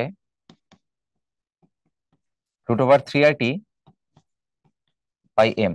এখন সম্পর্ক লাগবে শুধুমাত্র কার কার মধ্যে, টি এর সাথে CRMS, টি এর সাথে CRMS। তাহলে এই সূত্রটা কেমন, সম্পর্কটা কেমন? CRMS-টা হচ্ছে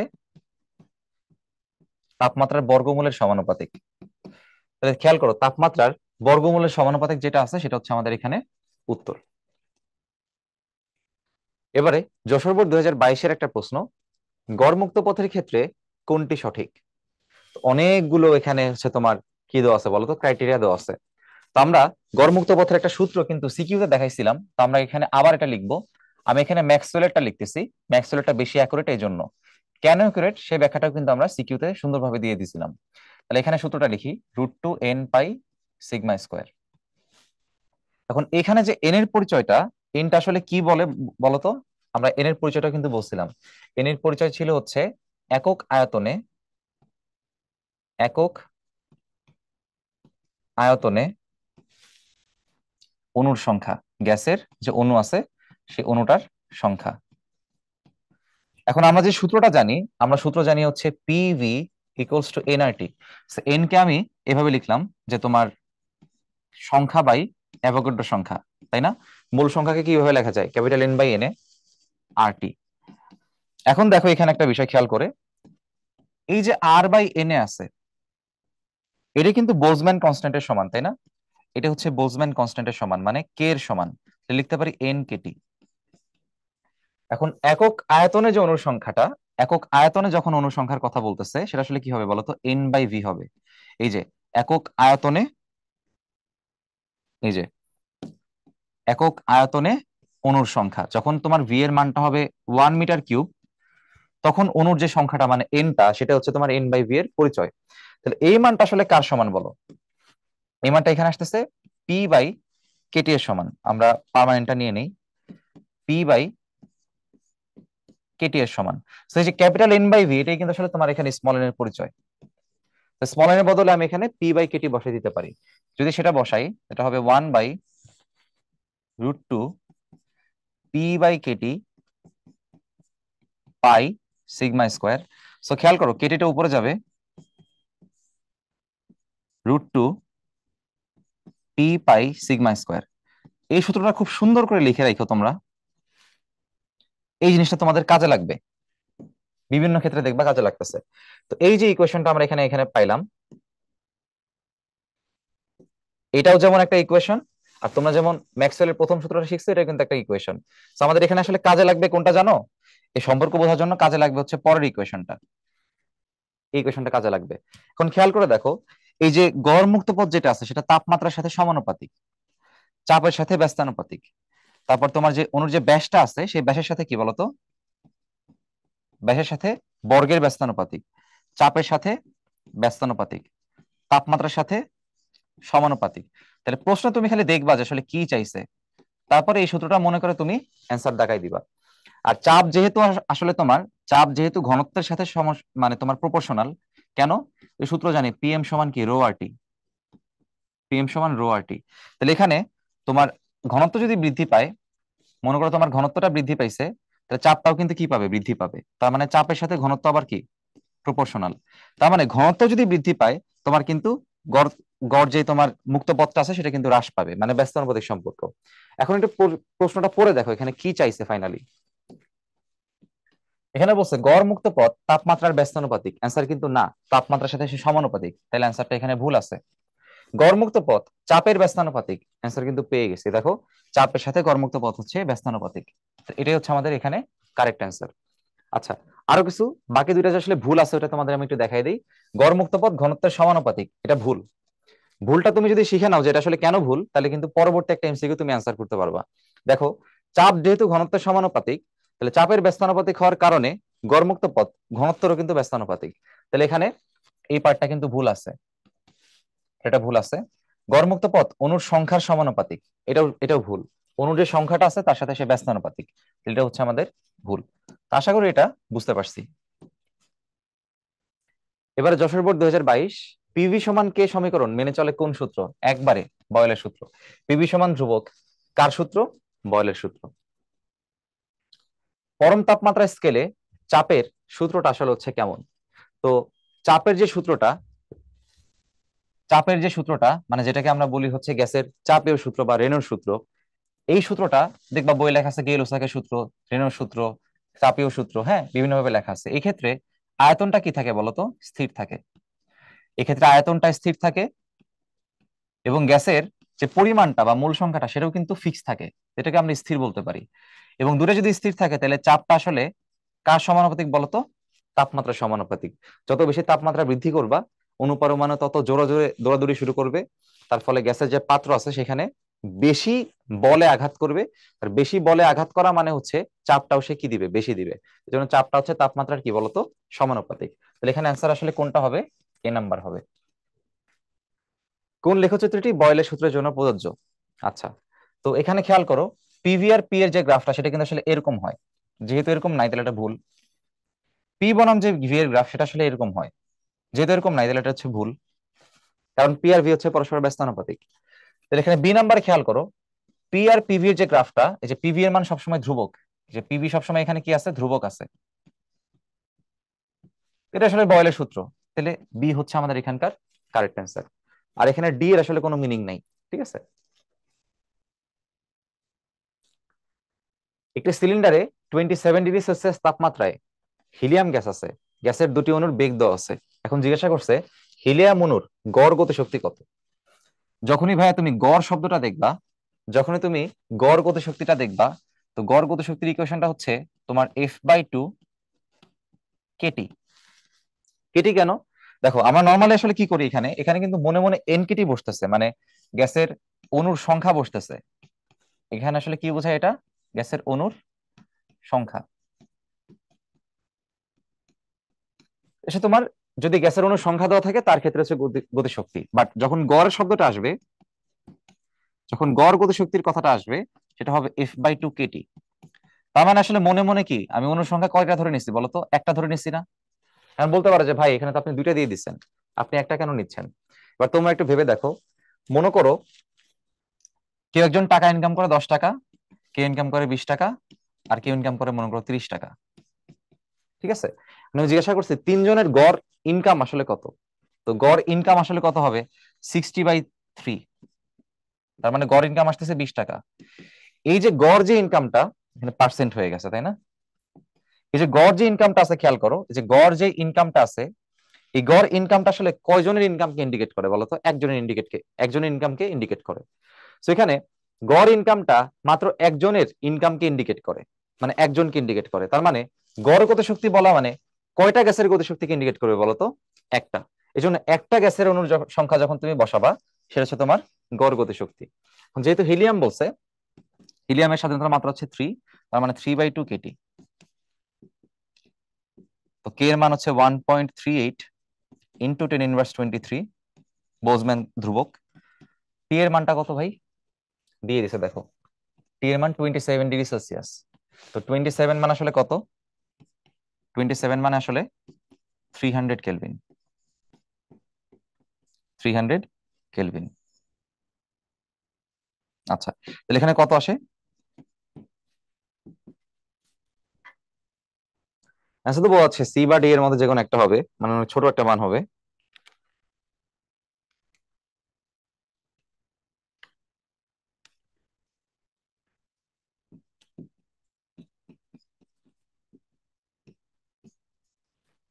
এত জুল।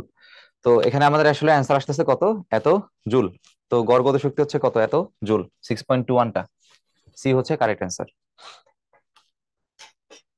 এবারে একটি সিলিন্ডারে, ওই যে আগের প্রশ্নটা আসলে দেখো, এটা যা বলছে এটাও তাই বলছে, তাহলে কি চাইছে এখানে, অনুদয়ের গড় বর্গবেগ, বর্গর বর্গবেগের হচ্ছে গড় করতে হবে, বর্গমূল করা যাবে না। আচ্ছা, তাহলে আমরা জানি যে প্রথমে তুমি কি করবা, স্কোয়ার করবা, মানে বর্গ করবা, তার তুমি হচ্ছে গড় করবা।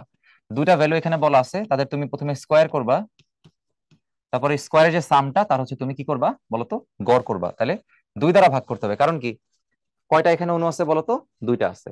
তাহলে এটা আসলে কত আসতেছে বলতো, 181, তার মানে 181 বাই হচ্ছে তোমার 2। তো 181/2 হচ্ছে তোমার 90.5। সো 90.5, যেহেতু আমরা হচ্ছে স্কোয়ার করতেছি, যে স্কোয়ার ফরম্যাটে আছে, তাহলে বেগের যে এককটা মিটার স্কোয়ার হবে, সেকেন্ড যেটা আছে সেকেন্ড ইনভার্স কি হবে বলতো, 2 হবে। এখন অপশন থেকে খেয়াল করে দেখো কোনটা হচ্ছে আমাদের আসলে এখানে কারেক্ট অ্যান্সার বলতো। গড় বর্গবেগ যখন চাইছে তুমি কি করতেছো, আসলে মিটার পার সেকেন্ডকে স্কোয়ার করতেছো, তার মানে আসলে কি হবে, metre square per second square. তাহলে 90.5 হচ্ছে আমাদের এখানে কারেক্ট অ্যান্সার। তবে একটা জিনিস খেয়াল করে দেখো, এখানে কিন্তু অপশনে এককটা কিন্তু ঠিকঠাক আসলে নাই। এককটা ঠিকঠাক আছে কোথায়? এককটা ঠিকঠাক আছে হচ্ছে 3 নম্বরে, কিন্তু 3 নম্বর আবার উত্তর কিন্তু মিলে না। 181 হচ্ছে দুইটার যোগফল, বাট আমাদের কি করতে বলছে? গড় করতে বলছে না। গড় মানে তোমাকে হচ্ছে ওই সংখ্যা দ্বারা ভাগ করতে হবে। অ্যান্সার কিন্তু আসলে মিলে না, পারফেক্ট না আসলে অ্যান্সারটা। এখানে এককটা কি আছে বলতো? ভুল আছে। এখানে এককটা হবে হচ্ছে, তাহলে আমরা মানটা ঠিক রাখি, হ্যাঁ মানটা ঠিক আছে, এখানে এককটা ঠিক হবে। এককটা হবে হচ্ছে মিটার স্কোয়ার সেকেন্ড ইনভার্স 2। তো এটা হচ্ছে প্রশ্নের একটা ত্রুটি। সো প্রশ্নের ত্রুটিটা যদি ঠিক করি, আমাদের এই এককটা হবে না, এখানে একক হবে হচ্ছে এইটা। কেন হবে? কারণ তুমি আসলে কি করতেছো? বেগের স্কোয়ার করতেছো। সো বেগের যখন স্কোয়ার করছো, মিটার পার সেকেন্ডকে তুমি স্কোয়ার করছো, সেটা হবে মিটার স্কোয়ার সেকেন্ড ইনভার্স 2। এবার সিলেট বোর্ড 21-এর একটা প্রশ্ন। 1 atm চাপে এবং 37 ডিগ্রি সেলসিয়াস তাপমাত্রায় 32 গ্রাম অক্সিজেনের আয়তন আসলে কত? ওই খুবই সহজ টাইপের প্রবলেম গুলো আর কি। তো আমরা সরাসরি করে ফেলি। ভি ইকুয়ালস টু হবে এনআরটি, এনআরটি বাই পি, তাই না? পিবি সমান এনআরটি থেকে সরাসরি করতেছি। তাহলে এখানে মোল সংখ্যা যেটা বলা আছে 32 গ্রাম, তো তো মোল সংখ্যা আসলে কত হবে তাহলে বলো? ডব্লিউ বাই এম যেহেতু, তো আছে 32, আণবিক ভর 32, তাহলে মোল সংখ্যা কত আছে? 1 মোল। তাহলে 1 ইন্টু এককগুলা সবগুলা মিটার কিউবে দেওয়া আছে। আমি এর আগে একটা করাইছিলাম তোমাদের, ওইটা হচ্ছে লিটার এটিএম দিয়ে করাইছিলাম, এটা আমি জুল দিয়ে করাই দিব আর কি, যাতে তোমরা দুটাই মোটামুটি বুঝতে পারো। আর এর মান এখানে আমি বসাবো 8.314। 8.314 যখন তুমি বসাচ্ছ, এটা একক আসলে কি বলতো? জুল পার মোল পার কেলভিন। তো জুল আসলে কি? Newton metre. তার মানে এখানে আসলে সব এসআই এককে তোমাকে হিসাব করতে হবে। এখন তাপমাত্রা যেটা দেওয়া আছে 37 ডিগ্রি সেলসিয়াস, তাকে তুমি এসআই নিলে কত পাবা? 273 যোগ করলে পাবা 310, তাহলে এখানে বসবে 310। আর চাপের যে মানটা আছে, অবশ্যই চাপের মানটা কিছু নিতে হবে। তুমি যখন আর এর এই মানটাকে নিবা, তুমি যখন আর এর এই মানটাকে নিবা, তখন চাপের মান আয়তনের মান সব এসআই একক ফলো করতে হবে। তখন চাপ নিতে হবে প্যাসকেল বা নিউটন পার মিটার স্কয়ার এককে, আর আয়তন নিতে হবে মিটার কিউব এককে। হ্যাঁ, এখন চাপের যে মানটা দেওয়া আছে সেটা এটিএম এ বলা আছে, তো প্যাসকেলে নিতে হবে। সো 1 ইন্টু 1 প্যাসকেলের যে মানটা আসলে, মানে তোমার 1 এটিএম এর যে মানটা, সেটা আমরা এখানে বসাই দিলাম। এখন চলো ক্যালকুলেশন করে দেখি কত আসে।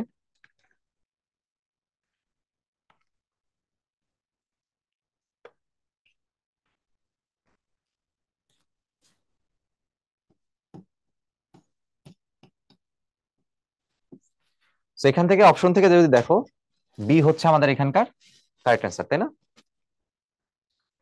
এবারে সিলেট বোর্ডের আরেকটা প্রশ্ন, শিশিরাঙ্ক বলতে আসলে কি বোঝায়? এবার শিশিরাঙ্কের সংজ্ঞা কি ভাই বলো? শিশিরাঙ্কের সংজ্ঞাটা হচ্ছে যে নির্দিষ্ট চাপে যে তাপমাত্রায় তোমার বায়ুতে উপস্থিত জলীয় বাষ্প দ্বারাই ওই বায়ু স্থানটা আসলে কি হয়? সম্পৃক্ত হয়, ওই স্থানে বায়ুটা সম্পৃক্ত হয়। তো সংজ্ঞায় বলা আছে যে তাপমাত্রায়, তো যে তাপমাত্রায় কাজটা হয় সেটা তো শিশিরাঙ্ক। তার মানে শিশিরাঙ্ক কি বোঝায়? তাপমাত্রা বোঝায়। শিশিরাঙ্ক কি বোঝায়? তাপমাত্রা বোঝায়। আচ্ছা, এখন রাজশাহী বোর্ডের একটা প্রশ্ন দেখি। আর্দ্রতা মাপক যন্ত্রে দুই থার্মোমিটারের পাঠের পার্থক্য। এখন আমরা জানি এই যন্ত্রে দুই ধরনের আসলে থার্মোমিটার থাকে। একটা হচ্ছে শুষ্ক, সেটাকে আমরা θ1 দ্বারা প্রকাশ করি। আরটাকে আমরা বলি হচ্ছে আর্দ্র অথবা সিক্ত, যেটাকে আমরা θ2 দ্বারা প্রকাশ করি। So, এই দুটার যে তাপমাত্রার পার্থক্যটা, সেটা নিয়ে মোটামুটি ইসাক স্যারের বইয়ের একদম লাস্টের দিকে দেখবা, চ্যাপ্টারের লাস্টের দিকে বেশ কয়েকটা পয়েন্ট বলা আছে। এখন এই দুটার যে তাপমাত্রার পার্থক্যটা, এই তাপমাত্রার পার্থক্য দিয়ে মোটামুটি হচ্ছে ওয়েদার ফোরকাস্ট করা যায়, যে ওয়েদারের অবস্থা আসলে হচ্ছে কেমন হবে। এখন এই যে ডেল থিটার যে মানটা, সেটা হচ্ছে দুটার তাপমাত্রার কি পার্থক্য। তো শুষ্ক যেটা থাকে তার তাপমাত্রা আসলে বেশি থাকে, আর সিক্ত যেটা থাকে, ধরো যেটা হচ্ছে একটু ভিজে গেছে, তো যেহেতু যে পানি থাকে বা যেহেতু যখন ভিজে যাবে, যখন পানিটা কি করবে, কিছুটা তাপ শক্তি শোষণ করবে, তখন তার তাপমাত্রাটা কমে যায়, তো θ2 একটু কম হয়। তার মানে θ1 মাইনাস তোমার θ2। এখন নর্মালি যেটা হয়, তুমি প্রশ্নগুলো একটু পড়ে দেখো, সব ক্ষেত্রে বলছে পাঠের পার্থক্য এখানে হ্রাস বলছে, কমলে বলছে, খুব কম হলে বলছে, মানে সব ক্ষেত্রে কমার কথা বলতেছে। তার মানে ওরা যেটা করতেছে প্রশ্নে, সবসময় এই তাপমাত্রার পার্থক্যটাকে তারা কমাই দিচ্ছে। তো পার্থক্য কখন কম হবে বলতো? যখন যখন এই θ1 এর মানটা কি হবে বলতো? কম হবে। তার মানে এখানে θ1 এর মানটা যখন কম হবে, তখন ছোট একটা মান থেকে তুমি যখন একটু তার থেকে ছোট মানটাকে তুমি বাদ দিবা, তখন পার্থক্যটা কিন্তু কম। ফর এক্সাম্পল ধরো 100 থেকে তুমি যখন 10 বাদ দিচ্ছ, সেটা আসতেছে কত? 90। বাট এই মানটা যখন কমে যাবে, ধরো এই মানটা কমে কমে ধরো 11 হয়ে গেছে, তো 11 - 10 তো আসবে মাত্র হচ্ছে তোমার 1।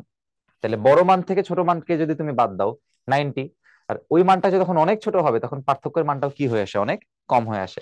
তাইলে θ1টা কম হয়ে যাওয়া মানে আসলে কি বলো, কি বোঝায় বলো তো? θ1 হচ্ছে শুষ্কতা। θ1 যখন কম, তার মানে তার শুষ্কতা কমে গেছে, তাই না? তার মানে শুষ্ক যে ভাবটা ছিল, শুষ্ক ভাবটা কমে গেছে। আর শুষ্ক ভাব কম মানে আসলে কি বলতো? আর্দ্রতা বেড়ে গেছে। কি বেড়ে গেছে? আর্দ্রতা বেড়ে গেছে। তাহলে এখন তুমি একটা অপশন থেকে চেক করে দেখো কি কি বলছে। হঠাৎ হ্রাস পেলে ঝড় হতে পারে, ধীরে ধীরে কমলে বৃষ্টি হতে পারে, খুব কম হলে আবহাওয়া শুষ্ক হয়। একদম ডাহা মিথ্যা কথা 3 নাম্বারটা। কারণ খুব কম হলে দেখো আবহাওয়া শুষ্ক হয় না, শুষ্কতা কমে, তার মানে আর্দ্রতা বৃদ্ধি পায়। তার মানে এখানে 3 নাম্বারটা হচ্ছে ভুল। আবহাওয়া কি হয় না বলতো? শুষ্ক হয় না, আবহাওয়া কি হবে? আর্দ্র হবে। এখন তাহলে অপশন বাকি আছে কে কে, 1 আর 2, এটা কি ঠিক হবে কিনা? এখন টেকনিক্যালি আসলে 1 আর 2 দুইটাই ঠিক হওয়া লাগবে। তার মূল কারণ কি বলতো? কারণ 3 নাম্বারটা তো ভুল, অপশনে সবগুলো জোড়ায় জোড়ায়, তাহলে অ্যান্সার আসলে কি হবে? 1 আর 2। তো তবুও 1 আর 2 যে আসলে সত্যি সেটা আমি তোমাদের হচ্ছে প্রমাণ করে দিই। আচ্ছা তাহলে এক 1 আর 2টা হচ্ছে দাগায় রাখি এখানে। তাহলে 1 আর 2 আসলে সত্যি সেটা একটু বলি। দেখো হ্রাস পেলে বা ধীরে ধীরে কমলে, এই যে বৃষ্টি বা ঝড়ের যে কথাটা বলছে, বৃষ্টি বা ঝড় হইলে তো আসলে মেঘ মেঘ থাকে আকাশে। কি থাকে বলতো? আকাশে মেঘ থাকে। আচ্ছা, এখানে খেয়াল করো, দুই ক্ষেত্রেই কমে যাচ্ছে। সো কমে গেলে আমরা পড়ছি যে আর্দ্রতা বৃদ্ধি পায়। আচ্ছা, এখন আর্দ্রতা আসলে কখন বৃদ্ধি পায় বলতো? যখন বাতাসে জলীয় বাষ্পের পরিমাণ কি আছে? প্রচুর পরিমাণে আছে। তো বাতাসে জলীয় বাষ্পের পরিমাণ যখন প্রচুর আছে, এটা কিন্তু আসলে এই যে মেঘের সাথে মোটামুটি সমার্থক। কারণ কি? মেঘ যেটা করে, মেঘ হচ্ছে একটা তাপরোধী পদার্থ। তাপরোধী পদার্থ। তো সে যেটা করে, ওই বায়ুর যেই মানে বায়ুর যেই ভূমণ্ডল যেটা থাকে বা ভূপৃষ্ঠ যেটা থাকে, সে আস্তে আস্তে তাপ বিকিরণ করে ঠান্ডা হয় রাতের দিকে। অথবা ধরো দিনের বেলায় প্রচুর পরিমাণ মেঘ আছে, তাহলে ভূমণ্ডল তাপ বিকিরণ করে যে ঠান্ডা হওয়ার প্রক্রিয়াটা, সেই তাপ বিকিরণ করে ঠান্ডা হওয়ার প্রক্রিয়ায় মেঘ হচ্ছে বাধা দিবে। সো মেঘ যখন বাধা দিবে, তখন ভূমণ্ডলে ওই ঠান্ডা হওয়ার পার্টটা কিন্তু আসলে থাকতেছে না। তো ঠান্ডা যখন না হবে তখন তাপমাত্রা বেশি থাকে। আর তাপমাত্রা যখন বেশি থাকে, তখন তোমার ওই আর্দ্রতা আস্তে আস্তে তোমার হচ্ছে বৃদ্ধি পায়। কারণ কি? কন্টিনিউয়াসলি তোমার ধারণ ক্ষমতাটা বৃদ্ধি পায়। তাহলে তাপরোধী পদার্থ হওয়ার কারণে তাপমাত্রা বৃদ্ধি পায়। আর তাপমাত্রা বৃদ্ধি পেলে ধারণ ক্ষমতা বৃদ্ধি পায়। তখন ধারণ ক্ষমতা বৃদ্ধি পাওয়ার কারণে আস্তে আস্তে বাতাসে জলীয় বাষ্পের পরিমাণ কি হতে থাকে? বাড়তে থাকে। আর জলীয় বাষ্পের পরিমাণ যদি বাড়ে, তাহলে আর্দ্রতা কি হতে থাকে? বাড়তে থাকে। তার মানে আর্দ্রতা বৃদ্ধি পাওয়া যে কেস, এই মেঘের কাজটা হচ্ছে সমার্থক। তার মানে মেঘ আসলে কখন হয়? ঝড় বৃষ্টি হইলে আসলে হয়। তাহলে মনে রাখতে পারো যে এখানে অ্যান্সার 1ও হচ্ছে 2ও হচ্ছে। তো হঠাৎ যদি হয় জিনিসটা, তার মানে, মানে খুব ফাস্ট যখন জিনিসটা হইতেছে, তার মানে আসলে ঝড় হওয়ার একটা প্রক্রিয়া। আর ধীরে ধীরে হওয়া মানে আসলে কি? ঝড় হচ্ছে না, বাট বৃষ্টি হচ্ছে। ঠিক আছে? কারণ ঝড় তো আসলে হঠাৎই আসে, আর বৃষ্টি আসলে ধীরে ধীরে হয়। এমনি চাইলে তোমরা মনে রাখতে পারো। আচ্ছা, এবারে চলো, স্থির তাপমাত্রায় নিচের কোন গ্যাসের বর্গমূল গড় বর্গবেগ সর্বোচ্চ? তাহলে ইকুয়েশনটা আসলে কেমন? CRMS equals to √3RT/m। এখন এখানে জিজ্ঞাসা করছে কোন সিআরএমএস টা সর্বোচ্চ হবে। তো সিআরএমএস সর্বোচ্চ করতে গেলে, সিআরএমএস সর্বোচ্চ করতে গেলে ক্যাপিটাল এমটাকে ছোট হওয়া লাগবে। কারণ এই যে প্রত্যেকের পরিচয় হচ্ছে তার ক্যাপিটাল এম, তাই না? অক্সিজেন হচ্ছে এখানে 32, হাইড্রোজেন হচ্ছে এখানে 2, নাইট্রোজেন হচ্ছে এখানে 28, কার্বন ডাইঅক্সাইড হচ্ছে এখানে 44। এখানে সব থেকে ছোট কে বলো? সব থেকে ছোট ছোট হচ্ছে হাইড্রোজেন। তাহলে হাইড্রোজেনের সিআরএমএস সব থেকে কি হবে বলতো? বেশি হবে। তার মানে যার সব থেকে ছোট হবে আণবিক ভর, তার সিআরএমএস টা সব থেকে কি হবে? বড় হবে। আচ্ছা, কোন সূত্র আমাদের সমষ্ণ রেখা সম্পর্কে ধারণা দেয়? তো সমষ্ণ রেখা মানে আসলে কি বলতো? সমষ্ণকে তুমি যদি ওই যে বাংলা ব্যাকরণের মতো তুমি যদি সন্ধি বিচ্ছেদ, মানে যে সমাস বা সন্ধি বিচ্ছেদ যেটা করে আর কি, যে সমষ্ণ মানে আসলে কি? সমান উষ্ণতা। সমান উষ্ণতা মানে সমান তাপমাত্রা, তাই না? সমান তাপমাত্রা। তো সমান তাপমাত্রা মানে তাপমাত্রার কোনো কি নাই, পরিবর্তন নাই। তো তাপমাত্রার পরিবর্তন নাই মানে তাপমাত্রা হচ্ছে তোমার ফিক্সড। আর তাপমাত্রা ফিক্সড মানে বা কনস্ট্যান্ট মানে কি বোঝায় বলতো? বয়েলের সূত্র। তাহলে সূত্র কোনটা হবে এখানে? বয়েলের সূত্র। আচ্ছা, ক্লসিয়াস ও ম্যাক্সওয়েলের সূত্রানুসারে গড় মুক্ত পথের অনুপাত আসলে কত? তো আমরা জানি ক্লসিয়াসের যে ইকুয়েশনটা সেটা কেমন? 1/n পাই সিগমা স্কোয়ার। আর ম্যাক্সওয়েলের ইকুয়েশন কোনটা? 1/√2 n π σ²। এখন এখানে অনুপাত করছে সবসময় প্রথম দিকে রাখছে তোমার হচ্ছে ক্লসিয়াস। তাহলে আমি কি করতে পারি, ক্লসিয়াস বাই ম্যাক্সওয়েল হবে হচ্ছে, দেখো যেহেতু এই যে ক্লসেসের 1/n, দেখো সবগুলা কিন্তু কাটাকাটি যাবে, সো টেকনিক্যালি এখানে আসলে থাকবে হচ্ছে শুধুমাত্র 1, আর এখানে ম্যাক্সওয়েলের নিচে শুধুমাত্র থাকবে হচ্ছে 1/√2, বাদ বাকি সবকিছু কাটাকাটি যাচ্ছে। √2টা উপরে যদি উঠে যায় এটা হবে √2, তার মানে আসলে √2/1, মানে √2 হচ্ছে তোমার 1। তাহলে অ্যান্সার কোনটা হবে বলো তো, √2:1। এবারে স্থির তাপমাত্রায় নির্দিষ্ট ভরের আদর্শ গ্যাসের ঘনত্ব চাপের মধ্যে কোন লেখচিত্রটি সঠিক? তো আমরা প্রথমে চাপের সাথে ঘনত্বের সম্পর্কটা একটু যদি দেখি, একবারও লেখা যায়, আমি তোমাদের একটু ভেঙে দেখাই। পিবি সমান এনআরটি, এন এর বদলে লিখলাম W/mRT। এখন তাহলে লেখা যায়, দেখো PM = W/V/RT। আমরা নিশ্চয়ই সবাই জানি ঘনত্ব হচ্ছে ভর বাই আয়তন। তো যেহেতু ভর বাই আয়তন, তাহলে এখানে W/V এর বদলে আমি কি লিখতে পারি, ঘনত্ব লিখতে পারি। রো দিয়েও লেখে, ডি দিয়েও লেখে, ডেনসিটি। হ্যাঁ, তাহলে পি এর সাথে রো এর যে সম্পর্কটা সেটা কেমন বলতো, প্রপোর্শনাল। আমরা আগেও কিন্তু দেখছিলাম এটা হচ্ছে প্রপোর্শনাল। যেহেতু প্রপোর্শনাল, তাহলে গ্রাফটা আসলে কেমন হবে, মূল বিন্দুগামী সরলরেখা হবে। সো মূল বিন্দুগামী সরলরেখা এখানে কোনটা আছে, একটাই আছে। অ্যান্সার হবে কোনটা, এই নাম্বারটা হবে। আচ্ছা, সো এখানে আসলে হ্রদের একটা ম্যাথ। তো কি বলছে, হ্রদের গভীরতা নির্দিষ্ট একটা মিটার আছে, বুদবুদ হ্রদের উপরিতলে আসতেছে, উপরে বুদবুদের ব্যাস দেওয়া আছে। তো উপরিতলের তাপমাত্রা দিয়ে দিছে, এখন নিচের তাপমাত্রাটা চাইছে। নর্মালি এই টাইপের প্রশ্ন কিন্তু আসলে এমসিকিউ তে আসে না, বাট এই যে ফজলারহাট ক্যাডেট কলেজে এটা হচ্ছে এমসিকিউ তে দিয়ে দিছে। তো চলো আমরা একটু এটা সলভ করে ফেলি তাইলে। তা আমরা যেটা চিন্তা করতে পারি, আমাদের যে হ্রদটা আছে মনে করো,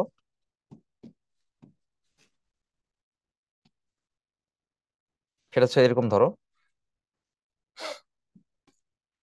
আচ্ছা, তো যারা সিকিউ ক্লাসটা দেখছিলা তারা নিশ্চয়ই জানো যে আমরা কিভাবে এই হিসাবগুলো করছিলাম।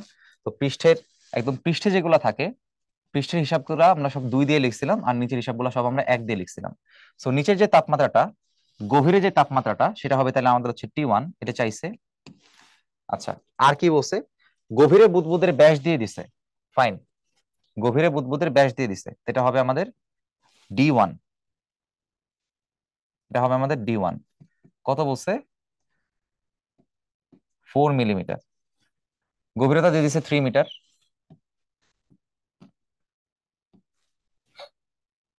উপরিতলে আসার পরে ব্যাস বলে দিছে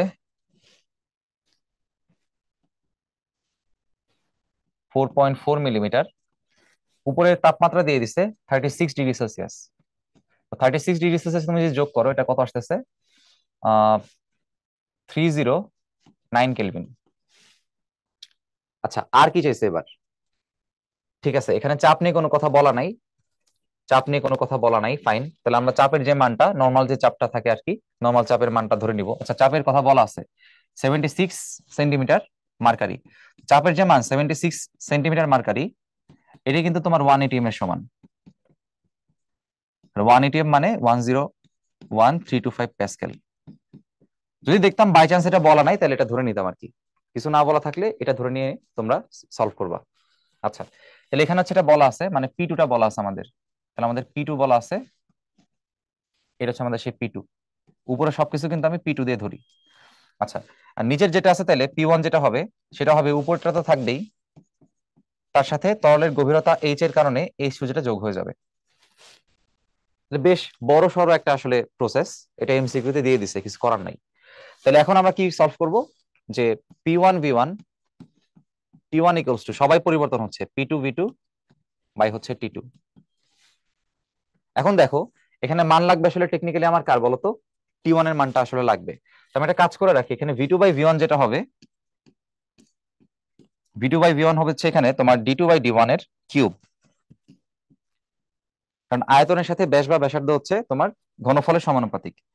তাহলে D2/D1 এর কিউবের মানটা আমি একটু বের করে রাখি, মান বসাই দিই। এই যে দেখো মান দেওয়া আছে, অনুপাত করো।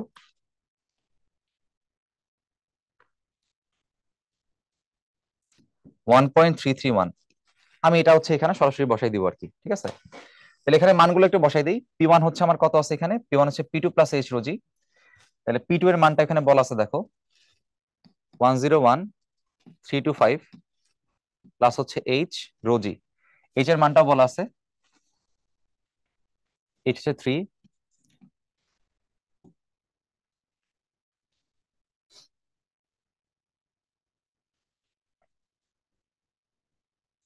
আচ্ছা, এইচ হচ্ছে 3,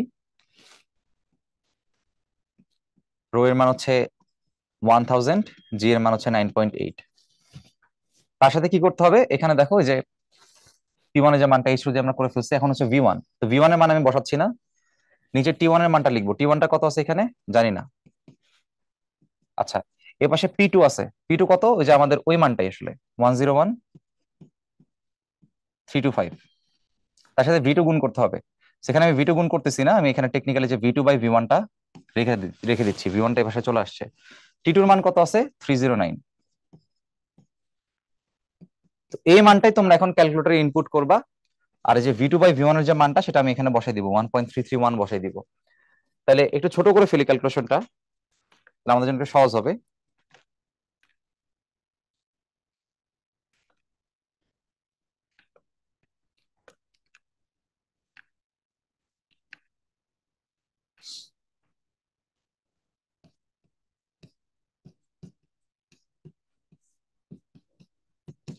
V2/V1 এর মানটা বসাই দিচ্ছি এখানে, একবারে ক্যালকুলেশন করতেছি।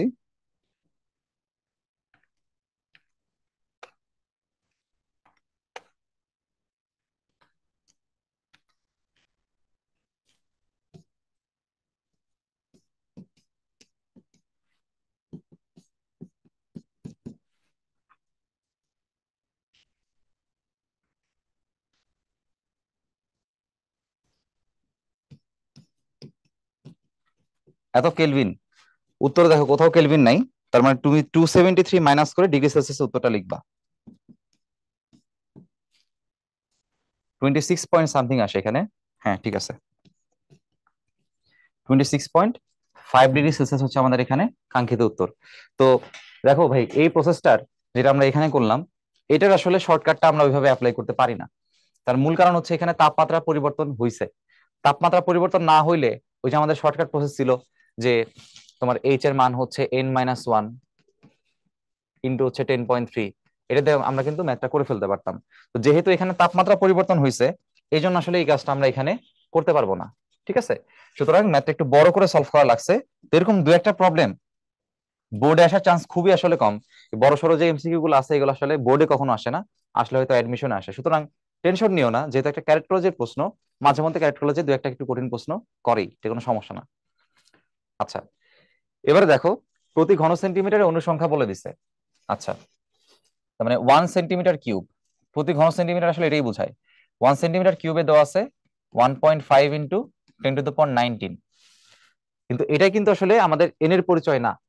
আমাদের যখন গড় মুক্ত পথ বের করতে হয়, ধরো আমি এখানে ম্যাক্সওয়েলের ইকুয়েশন নিচ্ছি, সেটা কি হবে 1/√2 n π σ²। এখানে এন কিন্তু আসলে বোঝা যাচ্ছে তোমার একক আয়তনে, সেই একক আয়তন হচ্ছে 1 মিটার কিউব। 1 মিটার কিউব, আমরা জানি 1 মিটার কিউব হচ্ছে তোমার 10⁶ সেন্টিমিটার কিউবের ইকুইভ্যালেন্ট। তার মানে এখানে আসলে 10⁶ সেন্টিমিটার কিউবে লাগবে। আমি লিখতে পারি 10⁶ সেন্টিমিটার কিউব, বা 1 মিটার কিউবে কত আছে, তো সেটার জন্য তোমাকে 10⁶ দ্বারা মাল্টিপ্লাই করতে হবে। সো মাল্টিপ্লাই করলে 6 আর 19 যোগ হয়ে যাবে, এটা হবে 1.5 ইন্টু 10⁻25। এটাই হচ্ছে তোমার তখন কার পরিচয় বলতো, এন এর পরিচয়। এখানে অনুর ব্যাসার্ধ দিয়ে দিছে, বাট আমাদের লাগবে হচ্ছে ব্যাস। তো অনুর ব্যাসার্ধ আসলে কি হবে, ব্যাসার্ধের সাথে তুমি যখন 2 গুণ করে দিবা, তখন তুমি আসলে ব্যাসের মানটা পেয়ে যাচ্ছ, তাই না?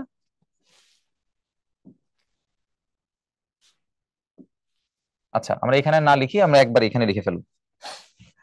তাহলে এখানে মানটা কত আসে দেখি চলো, 1/√2 ইন্টু 1.5 ইন্টু 10⁻25 পাই ইন্টু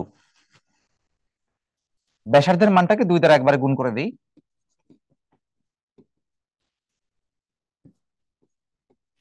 চলো ক্যালকুলেট করে দেখি কত আসবে।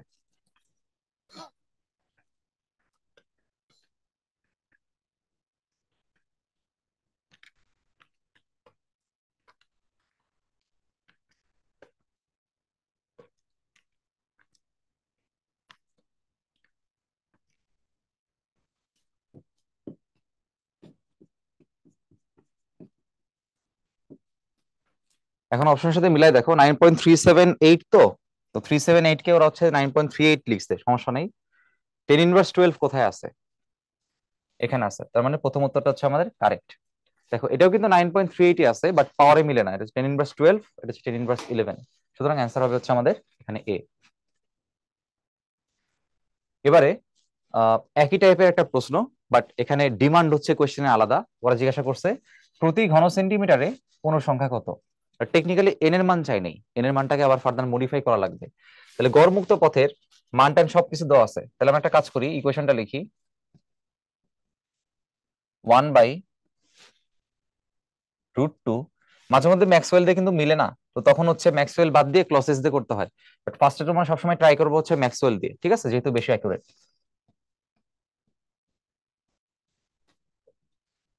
মানগুলো দেওয়া আছে, একটু বসাই দিই। গড়মুক্ত পথ বলা আছে 2.2 ইন্টু 10 ইনভার্স 8,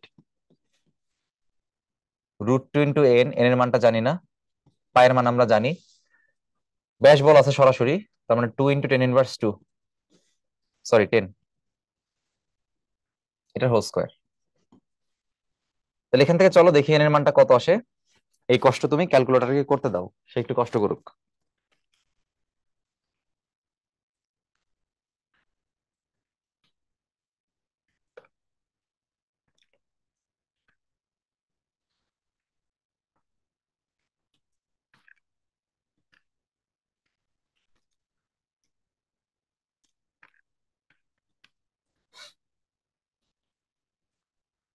যে অ্যান্সারটা আসবে আমরা মিলাই দেখবো এটার সাথে কোনোভাবে মিলে কিনা, প্যাটার্নে মিলে কিনা। প্যাটার্নে না মিললে আমরা হচ্ছে ক্লসেস দিয়ে করার চেষ্টা করব, আর এটাতে মিললে বেস্ট, কোনো সমস্যা নেই।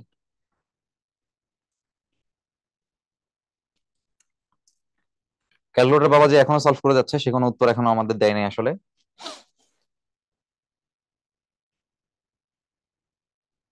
এ- আচ্ছা, তো এখানে আমাদের উত্তর দিয়ে দিচ্ছে অলরেডি, তবে এই উত্তরটা আমাদের আসলে কারেক্ট হবে কিনা আমি আবার একটু তোমাদের জিনিসটা দেখাই। কিছু সিরিজের ক্যালকুলেটর আছে মাঝে মধ্যে কিন্তু একবারে করতে পারে না, তো আমি এটা একটু ম্যানুয়ালি করে দেখি।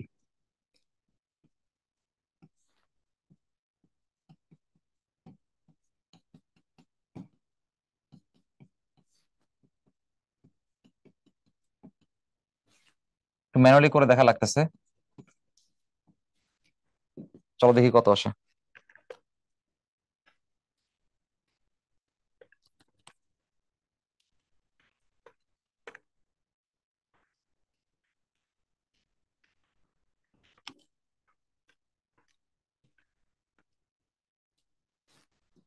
2.55 ইন্টু 10⁻26, এটা কিন্তু আমাদের অ্যান্সার না ভাই। এটা হচ্ছে এই যে এন এর যে পরিচয়টা আমি আগেও বলছিলাম, আগের প্রবলেমটা একটু দেখো। এন এর মানটা হচ্ছে প্রতি মিটার কিউবে, যেটা সেটা বোঝায়, এবং প্রতি মিটার কিউবে আনার জন্য আগের ম্যাথে ঘন সেন্টিমিটারে দেওয়া ছিল, তাকে 10⁶ দ্বারা কি করছিলাম, গুণ করছিলাম। তাহলে এই ম্যাথে কি হবে, ঘন সেন্টিমিটার আনার জন্য এটা হচ্ছে মিটার কিউবে কতটুকু আছে সেটা, তাহলে এটাকে 10⁶ দ্বারা ভাগ করতে হবে। তো এটা আসলে কি আছে আমি বলতে পারি, এটা হচ্ছে 1 মিটার কিউবে আছে। এটা আছে হচ্ছে, আমরা একটু নিচে লিখি, এটা হচ্ছে 1 মিটার কিউব, বা 10⁶ সেন্টিমিটার কিউবে আছে হচ্ছে তোমার 2.55 ইন্টু 10⁻26। তাহলে 1 সেন্টিমিটার কিউবে কত আছে ওটা চাইছে, 1 ঘন সেন্টিমিটারে। তো টেকনিক্যালি তুমি 10⁶ দ্বারা ভাগ করলে অ্যান্সার চলে আসবে। তো এখানে ভাগ করলে কত আসবে, 10⁻20 আসবে, হ্যাঁ, 6 দ্বারা ভাগ করলে 6 কমে যাবে।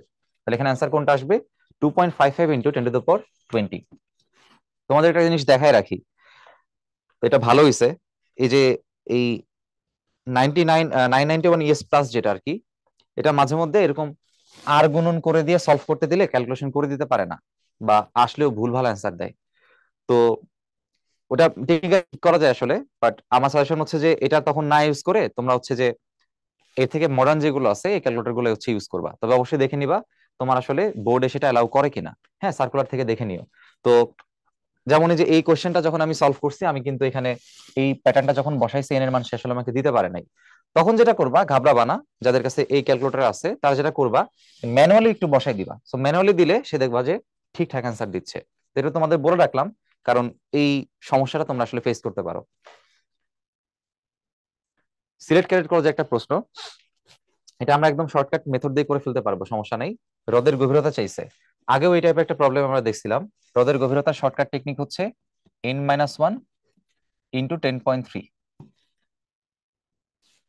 আচ্ছা, তো এখানে আসলে এই শর্টকাটে 10.2 হবে, কারণ বায়োচাপ দেওয়া আছে হচ্ছে 10⁵ নর্মালি 10⁵ হয় হচ্ছে যদি তুমি ওই বায়োচাপ যদি তোমার 10 কি থাকে 101,325 থাকে আর কি, অর্থাৎ যদি তোমার 101,325 প্যাসকেল থাকতো তাহলে 10⁵ লিখতাম। আর যদি তোমার হচ্ছে বায়ুর চাপটা 10⁵ দেওয়া থাকে তাহলে তুমি লিখবা হচ্ছে n-1 ইন্টু 10⁵। তো খুব বেশি বেশ কম আসলে হয় না, খুব বেশি বেশ কম আসলে হয় না।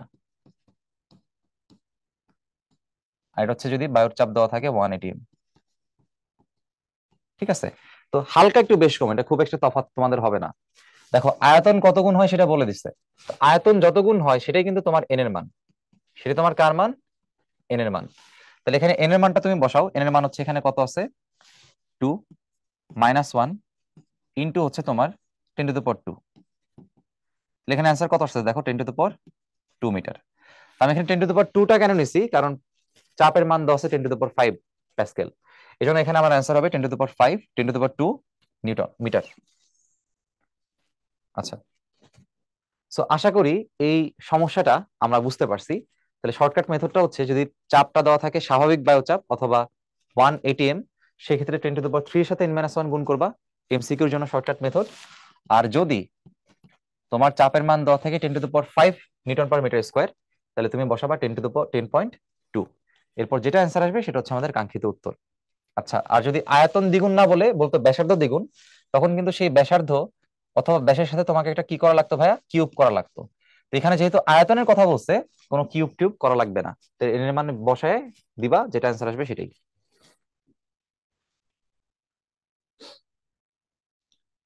যে তাপমাত্রায় নির্দিষ্ট আয়তনের বায়ু এর মধ্যে বিদ্যমান জলীয় বাষ্প দ্বারা সম্পৃক্ত হয় তাকে কি বলে? সরাসরি সংজ্ঞা দিয়ে দিছে শিশিরাঙ্ক।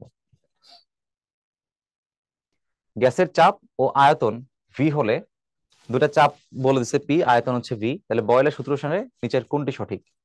আচ্ছা, তো ঠিক আছে ফাইন, আমরা জানি যে পি হচ্ছে ভি এর প্রপোর্শনাল, ইনভার্সলি প্রপোর্শনাল। তাহলে এখানে আমি বলতে পারি যে পি সমান একটা ধ্রুবক ইন্টু 1/v। এখন এই যে একটা ধ্রুবক ইন্টু 1/v, এখানে সবগুলো যদি তোমার সরলরৈখিক টাইপের আছে, তাহলে এখানে আমি একটা কাজ করতে পারি। দেখো এখানে অ্যাক্সিসটা একটু খেয়াল করে দেখো, ভি আর পি এখানে আছে। তো সমানুপাতিক যদি থাকে, যদি তুমি এরকম স্ট্রেট লাইন লিখতে চাও সমানুপাতিক প্যাটার্নে, একটাকে পি থাকতে গেলে আরেকটাকে থাকতে হবে 1/v। তো এটা তো আসলে অ্যান্সার না, এটা একটা আছে পি আর একটা হচ্ছে ভি। এই গ্রাফটা আসলে হওয়ার কথা এরকম, তাই না? এটা আসলে হবে না। এবার বি নাম্বারটা কি হবে? অ্যান্সার হচ্ছে না, বি নাম্বারটাও হবে না। বি নাম্বারটা হওয়ার কথা কেমন, এরকম হওয়ার কথা। তাহলে অপশন তো বাকি আছে হচ্ছে সি। সি হবে কেন একটা চলো চেক করে দেখি। তাহলে এখানে ওয়াই অক্ষ বরাবর আছে হচ্ছে তোমার 1/v। তাহলে আমি যেটা বলতে পারি এখানে যে 1/vটা হচ্ছে আমার এখানে আছে, এটা আলাদা করে লিখি, 1/v ইকুয়ালস লিখতে পারবো 1/k ইন্টু পি। তাহলে দেখো 1/v কে দেওয়া আছে এখানে কোন অক্ষে, ওয়াই অক্ষে, আর পি কে দেওয়া আছে কোন অক্ষে, এক্স অক্ষে। তাহলে Y equals to something x, এই সামথিংটাই হচ্ছে আমাদের এম।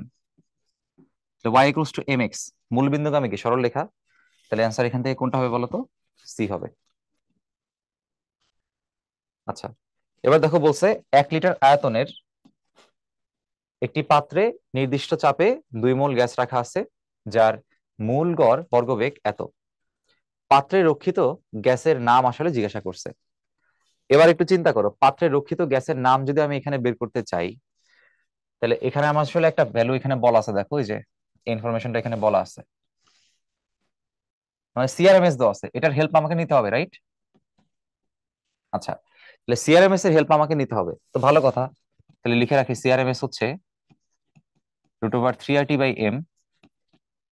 এখান থেকে যখন আমি এম এর মানটা বের করে ফেলবো, এম এর মানে আসলে আমাকে বলে দিবে গ্যাসের পরিচয়টা আসলে কি। তো একটা বিপত্তি আছে, বিপত্তি হচ্ছে সিআরএমএস এর মান এখানে দেওয়া আছে, দেখো এই যে 1.5 ইন্টু 10⁻³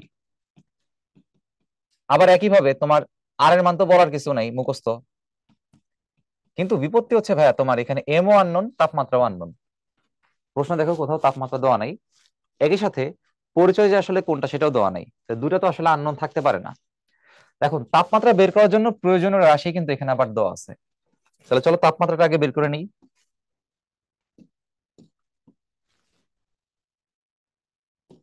আচ্ছা, তাহলে এবার খেয়াল করো, 1 লিটার বলা আছে আয়তন, পাত্রের চাপ বলা আছে। তাহলে আমি এগুলা কিছু মিটার কিউবে নিয়ে নিলাম, 10⁻³ মিটার কিউব। চাপ বলে দিছে 4.2 ইন্টু 10⁻⁷ প্যাসকেল। মোল সংখ্যা বলে দিছে 2 মোল। আচ্ছা, তাহলে আমরা তাপমাত্রা যদি বের করতে চাই, সূত্র কি বলতো? PV/NR। এই মানগুলো আমি একটু বসাই দেখি কত আসে।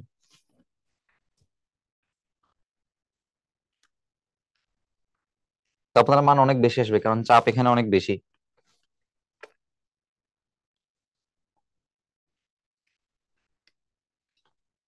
এটা বসাইতে হবে 3.8.314, যেহেতু সবগুলো এসে একক। হ্যাঁ, তাপমাত্রা আসে 25, 25 দুইবার 85। আচ্ছা, এত কেলভিন মানে 2525.85 কেলভিনের মতো আর কি। এখন এই তাপমাত্রার মানটা আমরা এখানে বসাই দিব, যেটা আমরা এখান থেকে বের করছি। তাহলে 2525.85 এটা আমরা এখানে বসাই দিব। তাপমাত্রার মান বসাই দিচ্ছি, এখন আমাদের এম এর মানটা হচ্ছে আননোন। তাহলে এখন তুমি ক্যালকুলেশনটা করে ফেলতে পারো। সো ক্যালকুলেশন চলো আমরা করে ফেলি, এম এর মানটা কত আসে দেখি।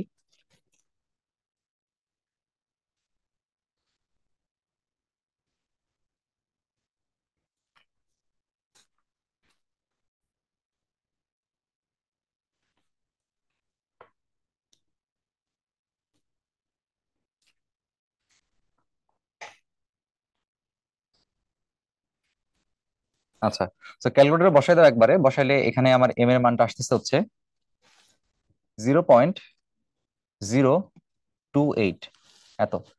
এখন একটা কথা বলছিলাম, নিশ্চয়ই মনে আছে, যে এম এর যে মানটা এখানে আসে, এম এর এই মানটা হচ্ছে তোমার এসআই এককে আসছে, দ্যাট মিনস কেজিতে আসছে। কিসে আসছে? কেজিতে। সো এটা আসলে তোমার কেজিতে আসছে। সো কেজিতে যে মানটা আছে, এটাকে তুমি যখন গ্রামে নিতে চাচ্ছ, সো গ্রামে নেওয়ার জন্য এই মানটাকে তোমার কি করা লাগবে বলো তো? 1000 দ্বারা গুণ করা লাগবে। সো এখানে যেটা আসছে এটা আসলে কেজিতে আসছে, মানে এটা আসলে আসছে কেজি পার মোল। এটাকে গ্রামে নেওয়ার জন্য তুমি 1000 দ্বারা গুণ করবা। তো গুণ করলে এটা আসে হচ্ছে 28 গ্রাম পার মোল। সো 28 গ্রাম পার মোল, বলতো কার 1 মোল আসলে 28 গ্রামের সমান এখানে? নাইট্রোজেনের। সুতরাং অ্যান্সার হবে এখানে হচ্ছে নাইট্রোজেন। তো বেশ সুন্দর একটা প্রশ্ন কিন্তু, তাই না? মোটামুটি 2-3 ধাপ করে তারপর সলভ করতে হয়, মোটামুটি একটা সৃজনশীলের সমান আর কি। আচ্ছা, যাই হোক, এখন দেখো হলিক্রসের একটা প্রশ্ন। কোন গ্যাস অণুর গড়মুক্ত পথ ও তাপমাত্রার মধ্যে কি সম্পর্ক? আমি সরাসরি একটা সূত্র তোমাদের লিখে দিছিলাম, যে সম্পর্ক হচ্ছে এরকম: KT/√2 P π σ²। তো এটা মনে রাখার সুবিধা হচ্ছে যে তাপমাত্রার সাথে সরাসরি তুমি সম্পর্ক দেখতে পাবা। দেখো তাপমাত্রার সাথে সম্পর্কটা কেমন? সমানুপাতিক। যেহেতু সমানুপাতিক, তাহলে কোনটা এখানে আমাদের অ্যান্সার আসতেছে? সি নাম্বারটা। ঠিক আছে। কোন গ্যাসের মূল গড় বর্গবেগের মান সবথেকে বেশি? তো রিপিটিটিভ টাইপের কোয়েশ্চেন, যেগুলো আমরা আগেও সলভ করছি। সিআরএমএস যেটা আছে, সিআরএমএস হচ্ছে √3RT/m, আগেও যেটা বলছিলাম আমরা। তো সিআরএমএস বেশি হওয়ার জন্য তোমার এম এর মান হওয়া লাগবে কম।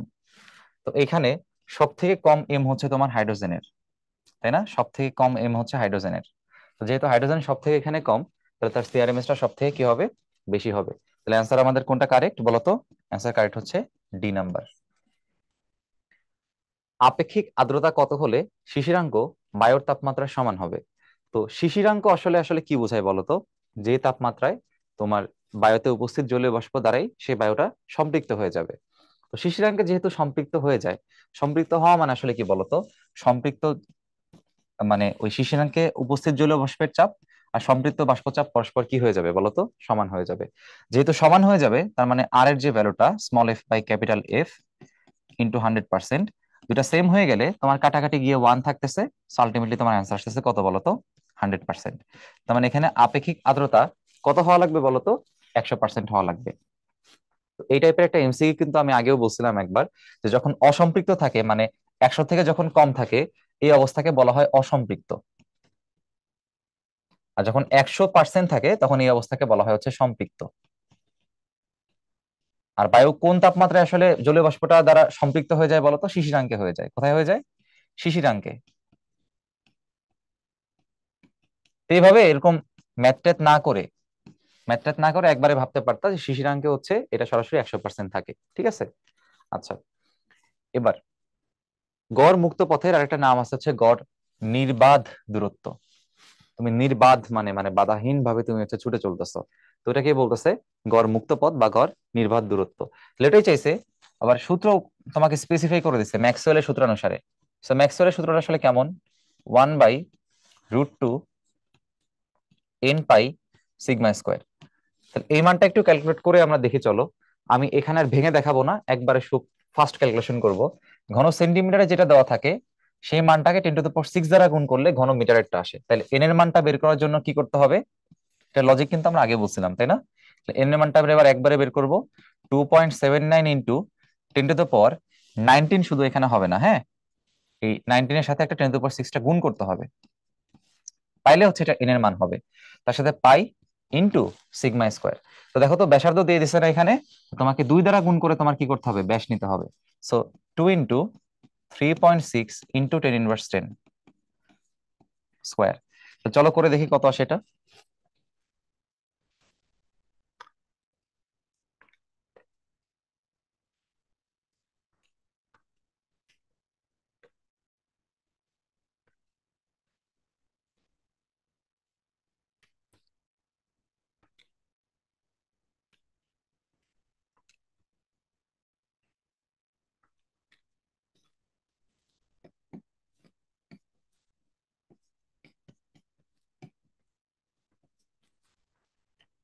1.56 সি এবং ডি দুটাতেই আছে, যেহেতু পাওয়ার হচ্ছে ডি এর সাথে মিলে, তাহলে আমাদের কাঙ্ক্ষিত উত্তর হচ্ছে ডি। আচ্ছা, ঢাকা কমার্স কলেজের একটা প্রশ্ন যে হিলিয়াম গ্যাস অনুর স্বাধীনতার মাত্রা আসলে কত? তো হিলিয়াম গ্যাস আসলে কত পারমাণবিক বলতো? নিষ্ক্রিয় গ্যাস যারাই থাকে না কেন, নিষ্ক্রিয় গ্যাস যারাই আছে না কেন গ্রুপ 18 এর, অর্থাৎ হিলিয়াম, নিয়ন, আর্গন, ক্রিপ্টন, জেনন, রেডন পর্যন্ত যায় না, রেডন তো আসলে তোমার তেজস্ক্রিয়, তবুও লিখে রাখি। প্রত্যেকটা নিষ্ক্রিয় গ্যাসের ক্ষেত্রে তোমার স্বাধীনতার মাত্রা হয় হচ্ছে 1, কারণ তারা একা একা থাকে, এক পারমাণবিক, হ্যাঁ, কারণ তারা নিজেরাই আসলে স্টেবল, তাদের দ্বিপারমাণবিক হওয়ার কোনো দরকার পড়ে না। যেহেতু এক পারমাণবিক, তাহলে তাদের সবার ডিগ্রিজ অফ ফ্রিডম বা স্বাধীনতার মাত্রার মানটা হচ্ছে কত বলতো ভাইয়া? 3। অ্যান্সার এখানে হবে হচ্ছে কত? 3। স্থির তাপমাত্রায় একটি গ্যাসের চাপ 5% বৃদ্ধি করা হলে এর আয়তন আসলে কত পার্সেন্ট হ্রাস পাবে? আচ্ছা, যেহেতু বলে দিছে স্থির তাপমাত্রা, দেখো যেহেতু বলে দিছে স্থির তাপমাত্রা, তার মানে এটা আসলে কার সূত্র বলতো? হচ্ছে বয়েলের সূত্র। তো বয়েলের সূত্র আমরা জানি P1V1 সমান P2V2। এবার দেখো, তোমার চাপ 5% বৃদ্ধি মানে কি? চাপ 5% বৃদ্ধি মানে আগের চাপের সাথে তুমি আরো এক্সট্রা 5% বৃদ্ধি করছো, তাই না? তার মানে এইভাবে তুমি একটু ভেবে দেখো যে 5% মানে 0.05, তাহলে এটা আসবে 1.05 P1, 1.05 P1। এখানে মানটা একটু বসাই ফেলি তাইলে, তাহলে P1V1 ইকুয়ালস টু 1.05 P1, এর সাথে থাকতেছে হচ্ছে আমাদের এখানে V2। তাহলে এখানে খেয়াল করে দেখো, তোমার যে P1 বাদ যাবে, সো V2 আসতেছে কত? 1.0105 V1। ঠিক আছে? তাহলে তোমার এখানে যেহেতু পিভি এর যে গুণফলটা, পিভি এর গুণফলটা যেহেতু হচ্ছে ধ্রুবক, তো তুমি পরবর্তী চাপ বৃদ্ধি করছো, সো পরবর্তী যে আয়তনটা তোমার এখানে আছে, এখানে V2 যে মানটা আসতেছে, আচ্ছা V1 ডিভাইড বাই হবে, তাই না? হুম। চাপের মান যেহেতু বৃদ্ধি করছো, তোমার আয়তনের মানটা হচ্ছে আগের থেকে কমে যাবে। সো ভাগ যদি আমরা করে দেই, এখানে আসে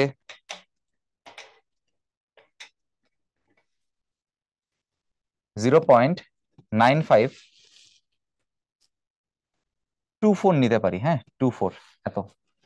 এখন এটা হচ্ছে পরবর্তী আয়তন, তাহলে বলো আয়তনের পার্থক্য আসলে কত হয়েছে? আয়তনের পার্থক্য হয়েছে V1 থেকে V2টা বাদ। তাহলে V1 থেকে V2 বাদ দিলে কত আসে?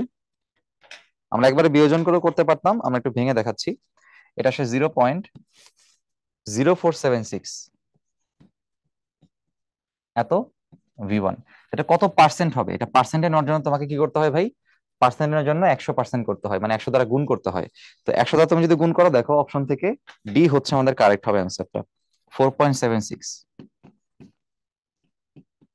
তাহলে কতটুকু বৃদ্ধি পাইছে বলো তো? বৃদ্ধি পাইছে আদি আয়তনের 4.76%। অ্যান্সার হবে, সরি, হ্রাস পাবে আদি আয়তনের 4.76%। হ্রাস কেন পাইলো? কারণ খেয়াল করো, V1 হচ্ছে আমাদের আদি আয়তন, V1 হচ্ছে আমাদের আদি আয়তন, আর V2 হচ্ছে আমাদের শেষ আয়তন। তো যেহেতু আগেরটা থেকে পরেরটা বাদ দিছি, তো পরেরটা ছোট দেখে তো পরেরটাকে বাদ দিছি। তো পরেরটা ছোট মানে কি? পরের আয়তনটা কম। তো পরের আয়তন কম মানে আয়তন কি পাইছে বলো তো? হ্রাস পাইছে। তো কত পার্সেন্ট হ্রাস পাইছে? 4.76% হ্রাস পাইছে। কার তুলনায়? আদি আয়তনের তুলনায়। ঠিক আছে।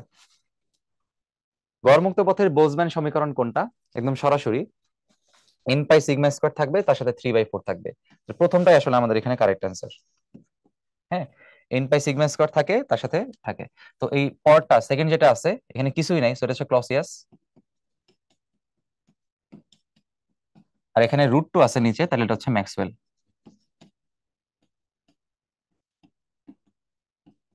এখানে এন পাই সিগমা স্কয়ার আছে, তার মানে এটা হচ্ছে বোলজম্যান। এবারে গ্যাসের পরিচয় জানতে চাইছে, নির্দিষ্ট হিসাব কিতাব জিজ্ঞাসা করে। তো গ্যাসের একই কথা, গড় বর্গবেগের বর্গমূল বলা আছে, মানে সিআরএমএস। তার মানে প্রশ্ন দেখতেছো, সিআরএমএস থেকে প্রচুর প্রশ্ন আসে। তো সিআরএমএস হচ্ছে √380/m। তো গ্যাসের পরিচয় বের করার জন্য এম এর মানটা আমার জানতে হবে।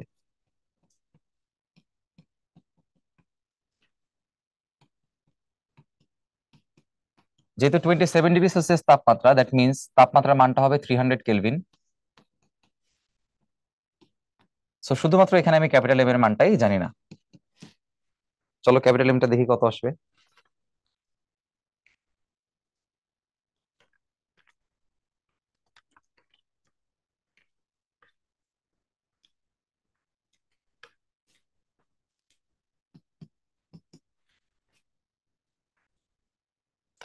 এখানে যেটা আসতেছে সেটাকে হচ্ছে তোমার কেজিতে আসছে আসলে।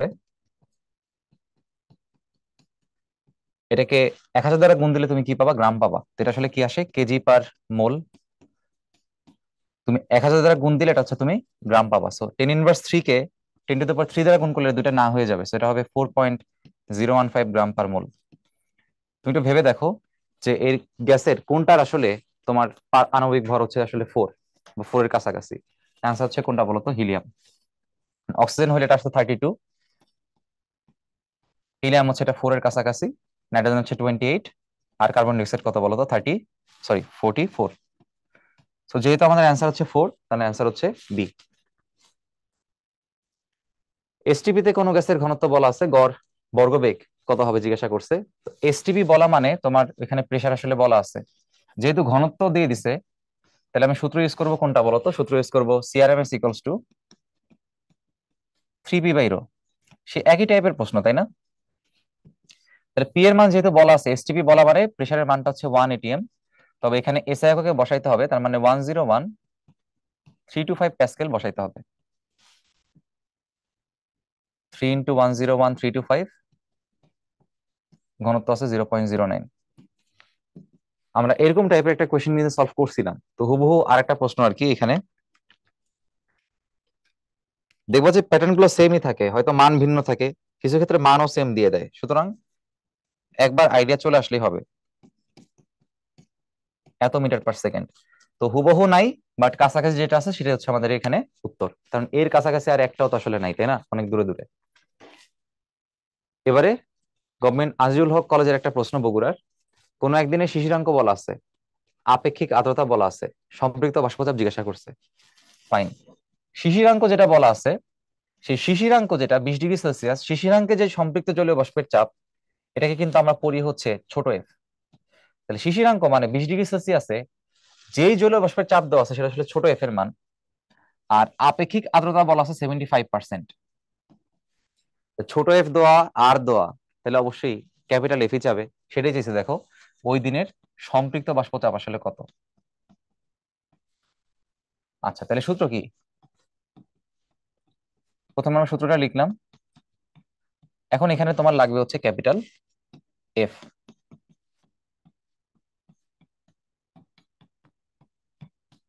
মানগুলো একটু বসাই দিই এখানে।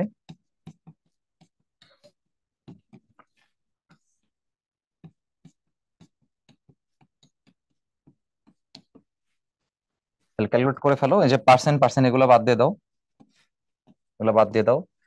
এটা হচ্ছে 3, এটা হচ্ছে 4। যদি তুমি 25 দিয়ে হিসাব করো তাহলে 4/3, 4/3 আবার হচ্ছে তোমার 1.33, তার সাথে গুণ দিয়ে দাও এত into 10^3।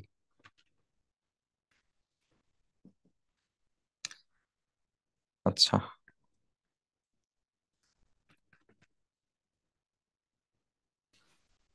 23.6 into 10^3 millimetre mercury.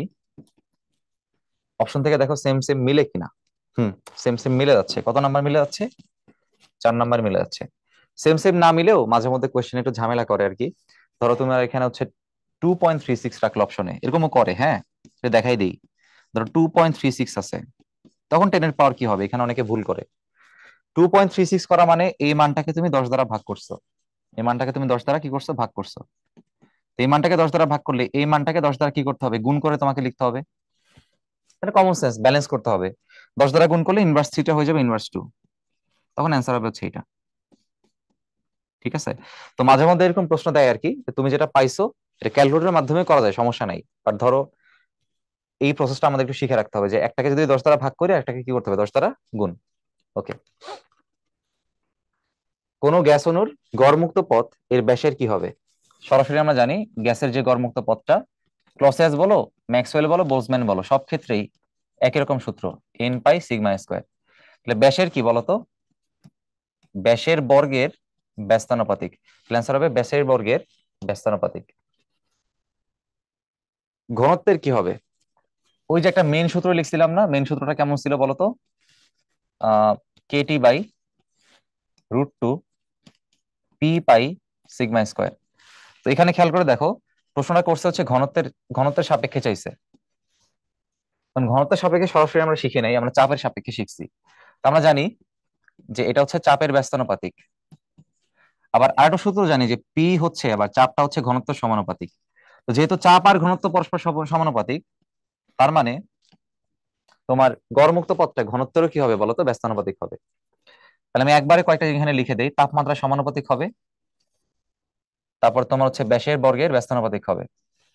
So মোটামুটি মোরললেস এই কয়টা জায়গা থেকে আরেকটা জিনিস আছে, সেটা হচ্ছে তোমার সংখ্যার ব্যস্তানুপাতিক হবে। তো মোরাললেস এমসিকিউ সবসময় গড়মুক্ত পথের এখান থেকে আসে। সে হচ্ছে সংখ্যার ব্যস্তানুপাতিক, ব্যাসের বর্গের ব্যস্তানুপাতিক, তাপমাত্রার সমানুপাতিক, ঘনত্বের ব্যস্তানুপাতিক, চাপের ব্যস্তানুপাতিক, সবগুলোর ব্যাখ্যা কিন্তু আমাদের এখানে তাকাইলে দেখা যায়। ঠিক আছে? টি তাপমাত্রায় 1 লিটার বায়ুকে উত্তপ্ত করা হলে যতক্ষণ না বায়ুর চাপ ও আয়তন উভয় দ্বিগুণ হয় করা হয়েছে ততক্ষণ। আচ্ছা, চূড়ান্ত তাপমাত্রা কত? দেখলে অ্যান্সার করা যায় কিভাবে? দেখো, T1V1/T2, T1 হচ্ছে P2V2/T2। দেখো, বায়ুর চাপ এবং আয়তন দুইটাকেই দ্বিগুণ করতেছে, চাপ এবং আয়তন উভয়কেই দ্বিগুণ করতেছে। সো চাপ দ্বিগুণ হয়ে P2 হবে, V1 দ্বিগুণ হয়ে V2 হয়েছে।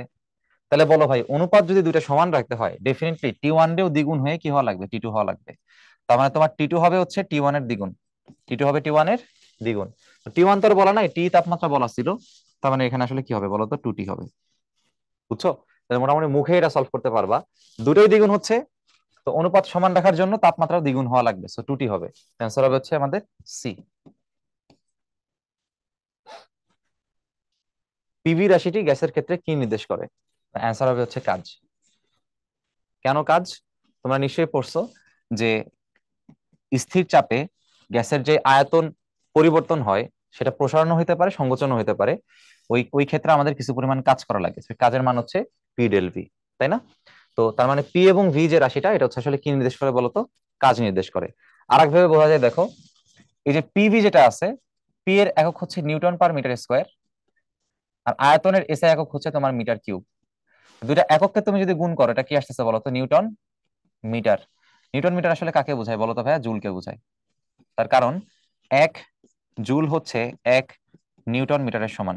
তো যেহেতু নিউটন মিটার হচ্ছে জুলকে বোঝায়, আর জুল আসলে কি কাকে বোঝায়? কাজকে বোঝায়। তার মানে পিভি আসলে কাকে বোঝাইতেছে বলতো? কাজকে বোঝাইতেছে। বুঝছো? তো এইভাবে কয়েকভাবে কিন্তু জিনিসটাকে চিন্তা ভাবনা করা যায়। একটি আবদ্ধ গ্যাসের চাপ দ্বিগুণ করা হয়েছে, তাপমাত্রা 27 থেকে 127 করা হয়েছে, আয়তনের পরিবর্তন চাইছে।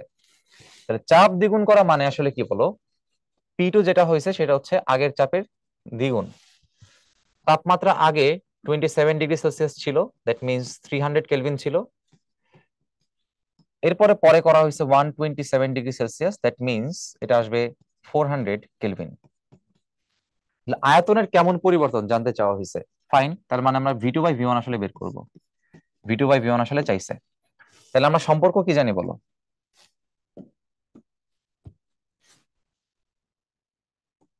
সম্পর্ক জানি P1V1/T1 = P2V2/T2। এখান থেকে V2/V1 যদি আমি বের করতে চাই, আমাকে P1T2/P2T1 এর মান বের করতে হবে। ঠিক আছে, এখন মানগুলো একটু বসাই দিই। P1 আছে কত আমাদের?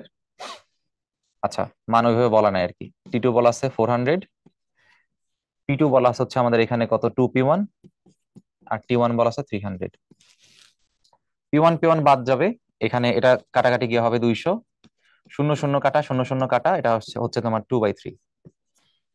এখন এখানে যে বৃদ্ধি হ্রাস দিয়ে অ্যান্সার বলছে, তো এখন তুমি বলো V2 V2/V1 আছে তোমার 2/3।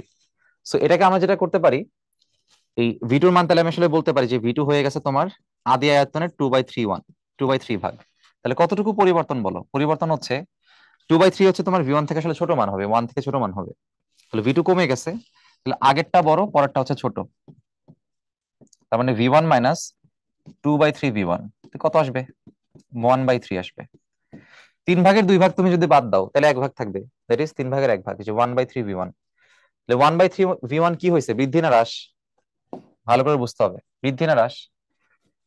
এই V1 হচ্ছে তোমার আদি, আর V2 হচ্ছে তোমার পরেরটা, শেষ। আদি থেকে তুমি শেষ বাদ দিছো, কারণ শেষ ছোট তাই। শেষ কখন ছোট হয়? যখন আয়তন কি পায়? হ্রাস পায়। তাহলে আয়তন হ্রাস পাইছে 1/3, আয়তন হ্রাস পাইছে। 1/3 হ্রাস কোথায় আছে? বি আছে।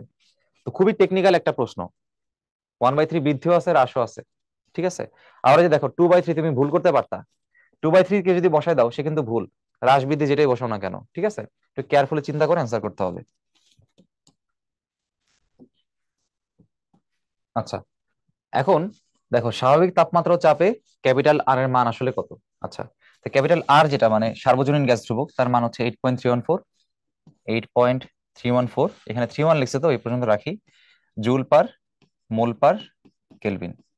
তাহলে ইনভার্স আছে হচ্ছে মোলের আগে, আর হচ্ছে তোমার কেলভিনের সাথে, তাই না? তো জুলে কোনো ইনভার্স নাই, তাহলে এটা ভুল। এখানে মোলে কোনো ইনভার্স নাই, তাহলে এখানে ভুল। এখানে জুলে ইনভার্স আছে, এটা ভুল।